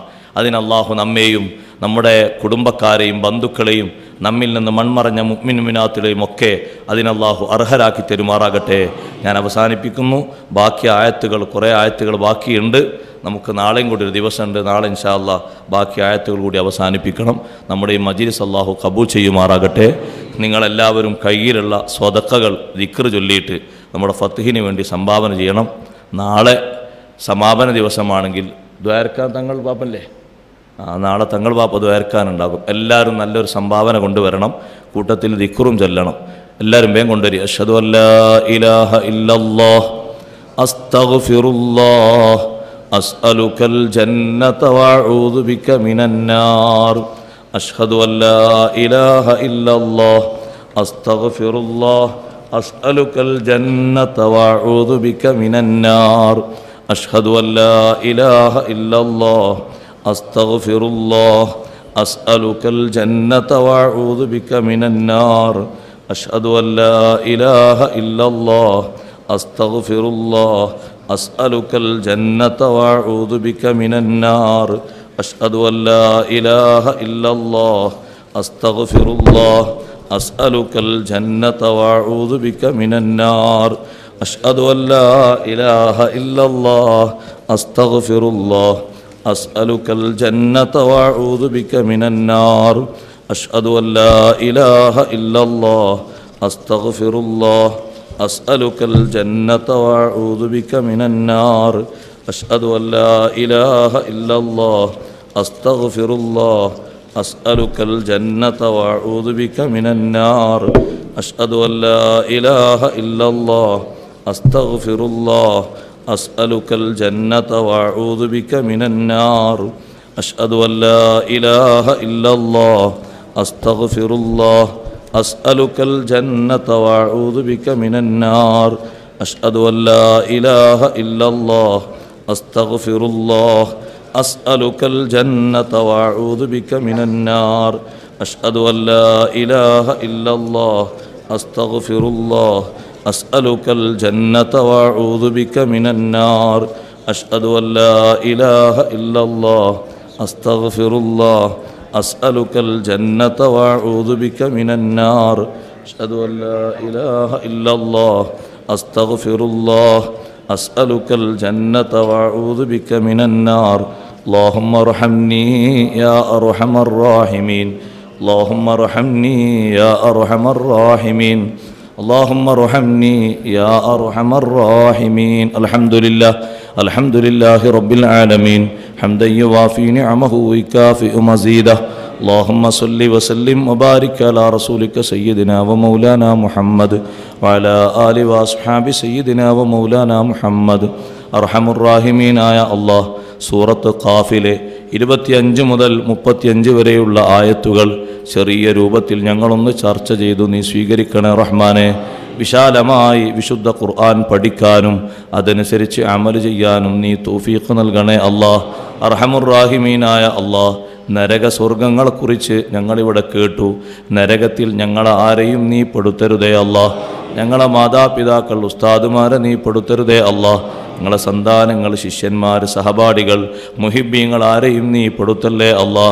ഇൽമിൻ്റെ മാർഗത്തിലായി ഞങ്ങൾ താമസിക്കുന്ന ചെറിയ കാലം മുതൽ ഞങ്ങൾ ആരെല്ലാം ഒത്താശകൾ ചെയ്തോ അവരാരെയും നീ പെടുത്തരുതേ അല്ലാ. അർഹമുർ റാഹിമീന റബ്ബേ, അവരെയും ഞങ്ങളെയും സ്വർഗാവകാശികളിൽ പെടുത്തണേ അല്ലാ. സ്വർഗക്കാർക്ക് സ്വർഗം നീ അടുപ്പിക്കപ്പെടുന്ന അവസ്ഥയും ആ സ്വർഗത്തിലുള്ള എല്ലാ സന്തോഷാവസ്ഥയും ഞങ്ങൾ കേട്ടു. റബ്ബേ, അത് അനുഭവിക്കാനുള്ള അർഹരാക്കി ഞങ്ങളെ നീ ഉയർത്തിത്തരണേ അല്ലാ. ഞങ്ങളെ അമലുകളെ കൊണ്ട് ഞങ്ങളെ നീ നന്നാക്കി തരണേ റഹ്മാനെ. ഇഖ്ലാസോടുകൂടെ അമൽ ചെയ്യാനുള്ള തൗഫീഖ് നൽകണേ അല്ലാ. ഓരോ ദിവസത്തെയും നോമ്പും നിസ്കാരവും കർമ്മങ്ങളും നീ ഖബൂൽ ചെയ്യണേ അല്ലാ.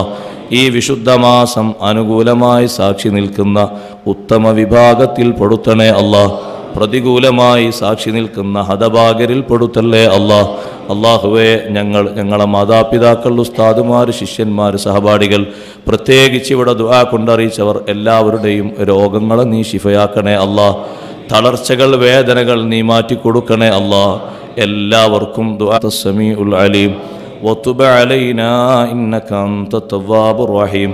ആമീൻ ബിറഹ്മതിക യാ അർഹമർ റഹീമീൻ. വസല്ലല്ലാഹു തആല വസല്ലം അലാ ഖൈരി ഖൽഖിഹി സയ്യിദിനാ മുഹമ്മദിൻ വആലിഹി വസഹ്ബിഹി